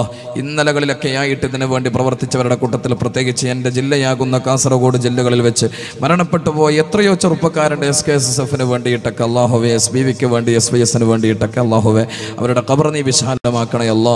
സ്വർഗ്ഗത്തോപ്പാക്കി അനുഗ്രഹിക്കണേ അല്ലാ. അല്ലാഹുവേ പടച്ചറബേ ഇതിനു വേണ്ടിയിട്ടൊക്കെ പ്രയത്നിക്കുന്ന അല്ലാഹുവേ ഉസ്താദുമാരുടെ സഹോദരങ്ങളൊക്കെ മരണപ്പെട്ടു പോയിട്ടുണ്ട്. പടച്ചോനെ അല്ലാഹുവേ ഖബർ നീ വിശാലമാക്കണേ അല്ലാ. സ്വർഗ്ഗത്തോപ്പാക്കി അനുഗ്രഹിക്കണേ അല്ലാ. ചെയ്ത നന്മകൾ ഖബറിലേക്ക് അല്ലാഹുവേ നേരം പോക്കാക്കുന്ന അമലായി നീ കൊടുത്ത് സന്തോഷിപ്പിക്കണേ അല്ലാ. പടച്ചറബേ ഇതിനു വേണ്ടി വന്നതും ഇരുന്നതും ഞങ്ങൾ ഇവിടെ കേട്ടതും ഇനിയുള്ള പിരിഞ്ഞു പോകലും അല്ലാഹുവേ ഞങ്ങൾ ഒറ്റപ്പെടുന്ന ഖബറിൽ ഞങ്ങൾക്ക് നീ മുതൽ കൂട്ടാക്കി തരണേ അല്ലാ. അവിടത്തേക്ക് ഉപകാരമുള്ള അമലുകളിൽ ചേർക്കണേ അല്ലാ. സിറാത്ത് പാലത്തിൽ ഉപകാരമുള്ള അമലാക്കണേ അല്ലാ. മീസാനിൽ ഖനം തൂങ്ങുന്ന അമലായി സ്വീകരിക്കണേ അല്ലാ. ഞങ്ങളുടെവരെയും മേൽ പറയപ്പെട്ടവരെയും സയ്യിദുനാ റസൂലുള്ളാഹി സ്വല്ലല്ലാഹു അലൈഹി വസല്ലമ തങ്ങളോടൊപ്പം സ്വർഗീയ ലോകത്ത് കുടുംബത്തോടെ നീ ചേർക്കണേ അല്ലാ. നിന്റെ പരിശുദ്ധമായ ലിഖാ കാണാനുള്ള വിധിയേകണേ അല്ലാ. റബ്ബന ഗ്ഫിർ ലനാ വർഹംനാ വലിവാലിദീന റബ്ബന റഹ്മഹുമാ കമാ റബ്ബൗനാ സ്വഗാറാ. യാ അല്ലാഹു യാ റഹ്മാനു യാ റഹീമു യാ മലികു യാ ഖുദ്ദൂസു യാ സലാമു യാ മുഅ്മിനു യാ മുഹൈമിനു യാ അസീസു യാ ജബ്ബാറു യാ മുതകബ്ബിറു യാ ഖാലിഖു യാ ബാരിഉ യാ മുസവ്വിറു യാ ഖഹാറു യാ ഫത്താഹു യാ റസാഖു യാ ഖാബിദു യാ ബാസിഖു യാ റാസിഖു യാ മുഇസ്സു യാ മുദില്ലു യാ സമീഉ യാ ബസീറു യാ ഹകമു യാ അദ്ലു യാ ഹയ്യു യാ ഖയ്യൂം യാ അഹദു യാ സമദു യാ ദൽ ജലാലി വൽ ഇക്റാം യാ കബീർ യാ അഹദു യാ സമദു യാ ദൽ ജലാലി വൽ ഇക്റാം യാ കബീർ യാ അഹദു യാ സമദു യാ ദൽ ജലാലി വൽ ഇക്റാം യാ കബീർ യാ ലത്തീഫ് യാ ലത്തീഫ് യാ ലത്തീഫ് യാ ലത്തീഫ് യാ ലത്തീഫ് യാ ലത്തീഫ് യാ ലത്തീഫ് യാ അല്ലാഹ് നിന്റെ ഇസ്മുൽ അഅ്ലമിന്റെ ബറക്കത്ത് കൊണ്ട് ഈ ദുആനെ നീ ഖബൂൽ ചെയ്യണേ അല്ലാഹ്. റബ്ബനാ ആതിനാ ഫിദ് ദുനിയ ഹസന വഫിൽ ആഖിറതി ഹസനതൻ വഖിനാ അദാബന്നാർ. എല്ലാവരും ചൊല്ലിയട്ടെ. റബ്ബനാ ആതിനാ ഫിദ് ദുനിയ ഹസന വഫിൽ ആഖിറതി ഹസനതൻ വഖിനാ അദാബന്നാർ. റബ്ബനാ ആതിനാ ഫിദ് ദുനിയ ഹസന വഫിൽ ആഖിറതി ഹസനതൻ വഖിനാ അദാബന്നാർ. റബ്ബനാ തഖബ്ബൽ മിന്നാ ഇന്നക അൻതസ് സമീഉൽ അലീം وتب علينا إنك أنت التواب الرحيم. آمين برحمتك يا أرحم الراحمين. وصلى الله تعالى وسلم على خير خلقه سيدنا محمد وآله وصحبه أجمعين. سبحان ربك رب العزة عما يصفون وسلام على المرسلين والحمد لله رب العالمين. നിങ്ങളെല്ലാവരും എനിക്ക് എൻ്റെ കുടുംബത്തിനും പ്രത്യേകം ദുആ ചെയ്യണമെന്ന വസിയത്തോടെ ഇൻഷാ അല്ലാഹ് പോകുന്ന സ്ഥലങ്ങളിൽ നിങ്ങൾക്കും ദുആ ചെയ്യുമെന്ന് അറിയിച്ചുകൊണ്ട് ഇന്നിവിടെ തൽക്കാലം നിർത്തുന്നു. ആഖിറു ദഅവാനാ അൽഹംദുലില്ലാഹി റബ്ബിൽ ആലമീൻ. അസ്സലാമു അലൈക്കും വറഹ്മത്തുള്ളാഹി വബറകാതുഹു.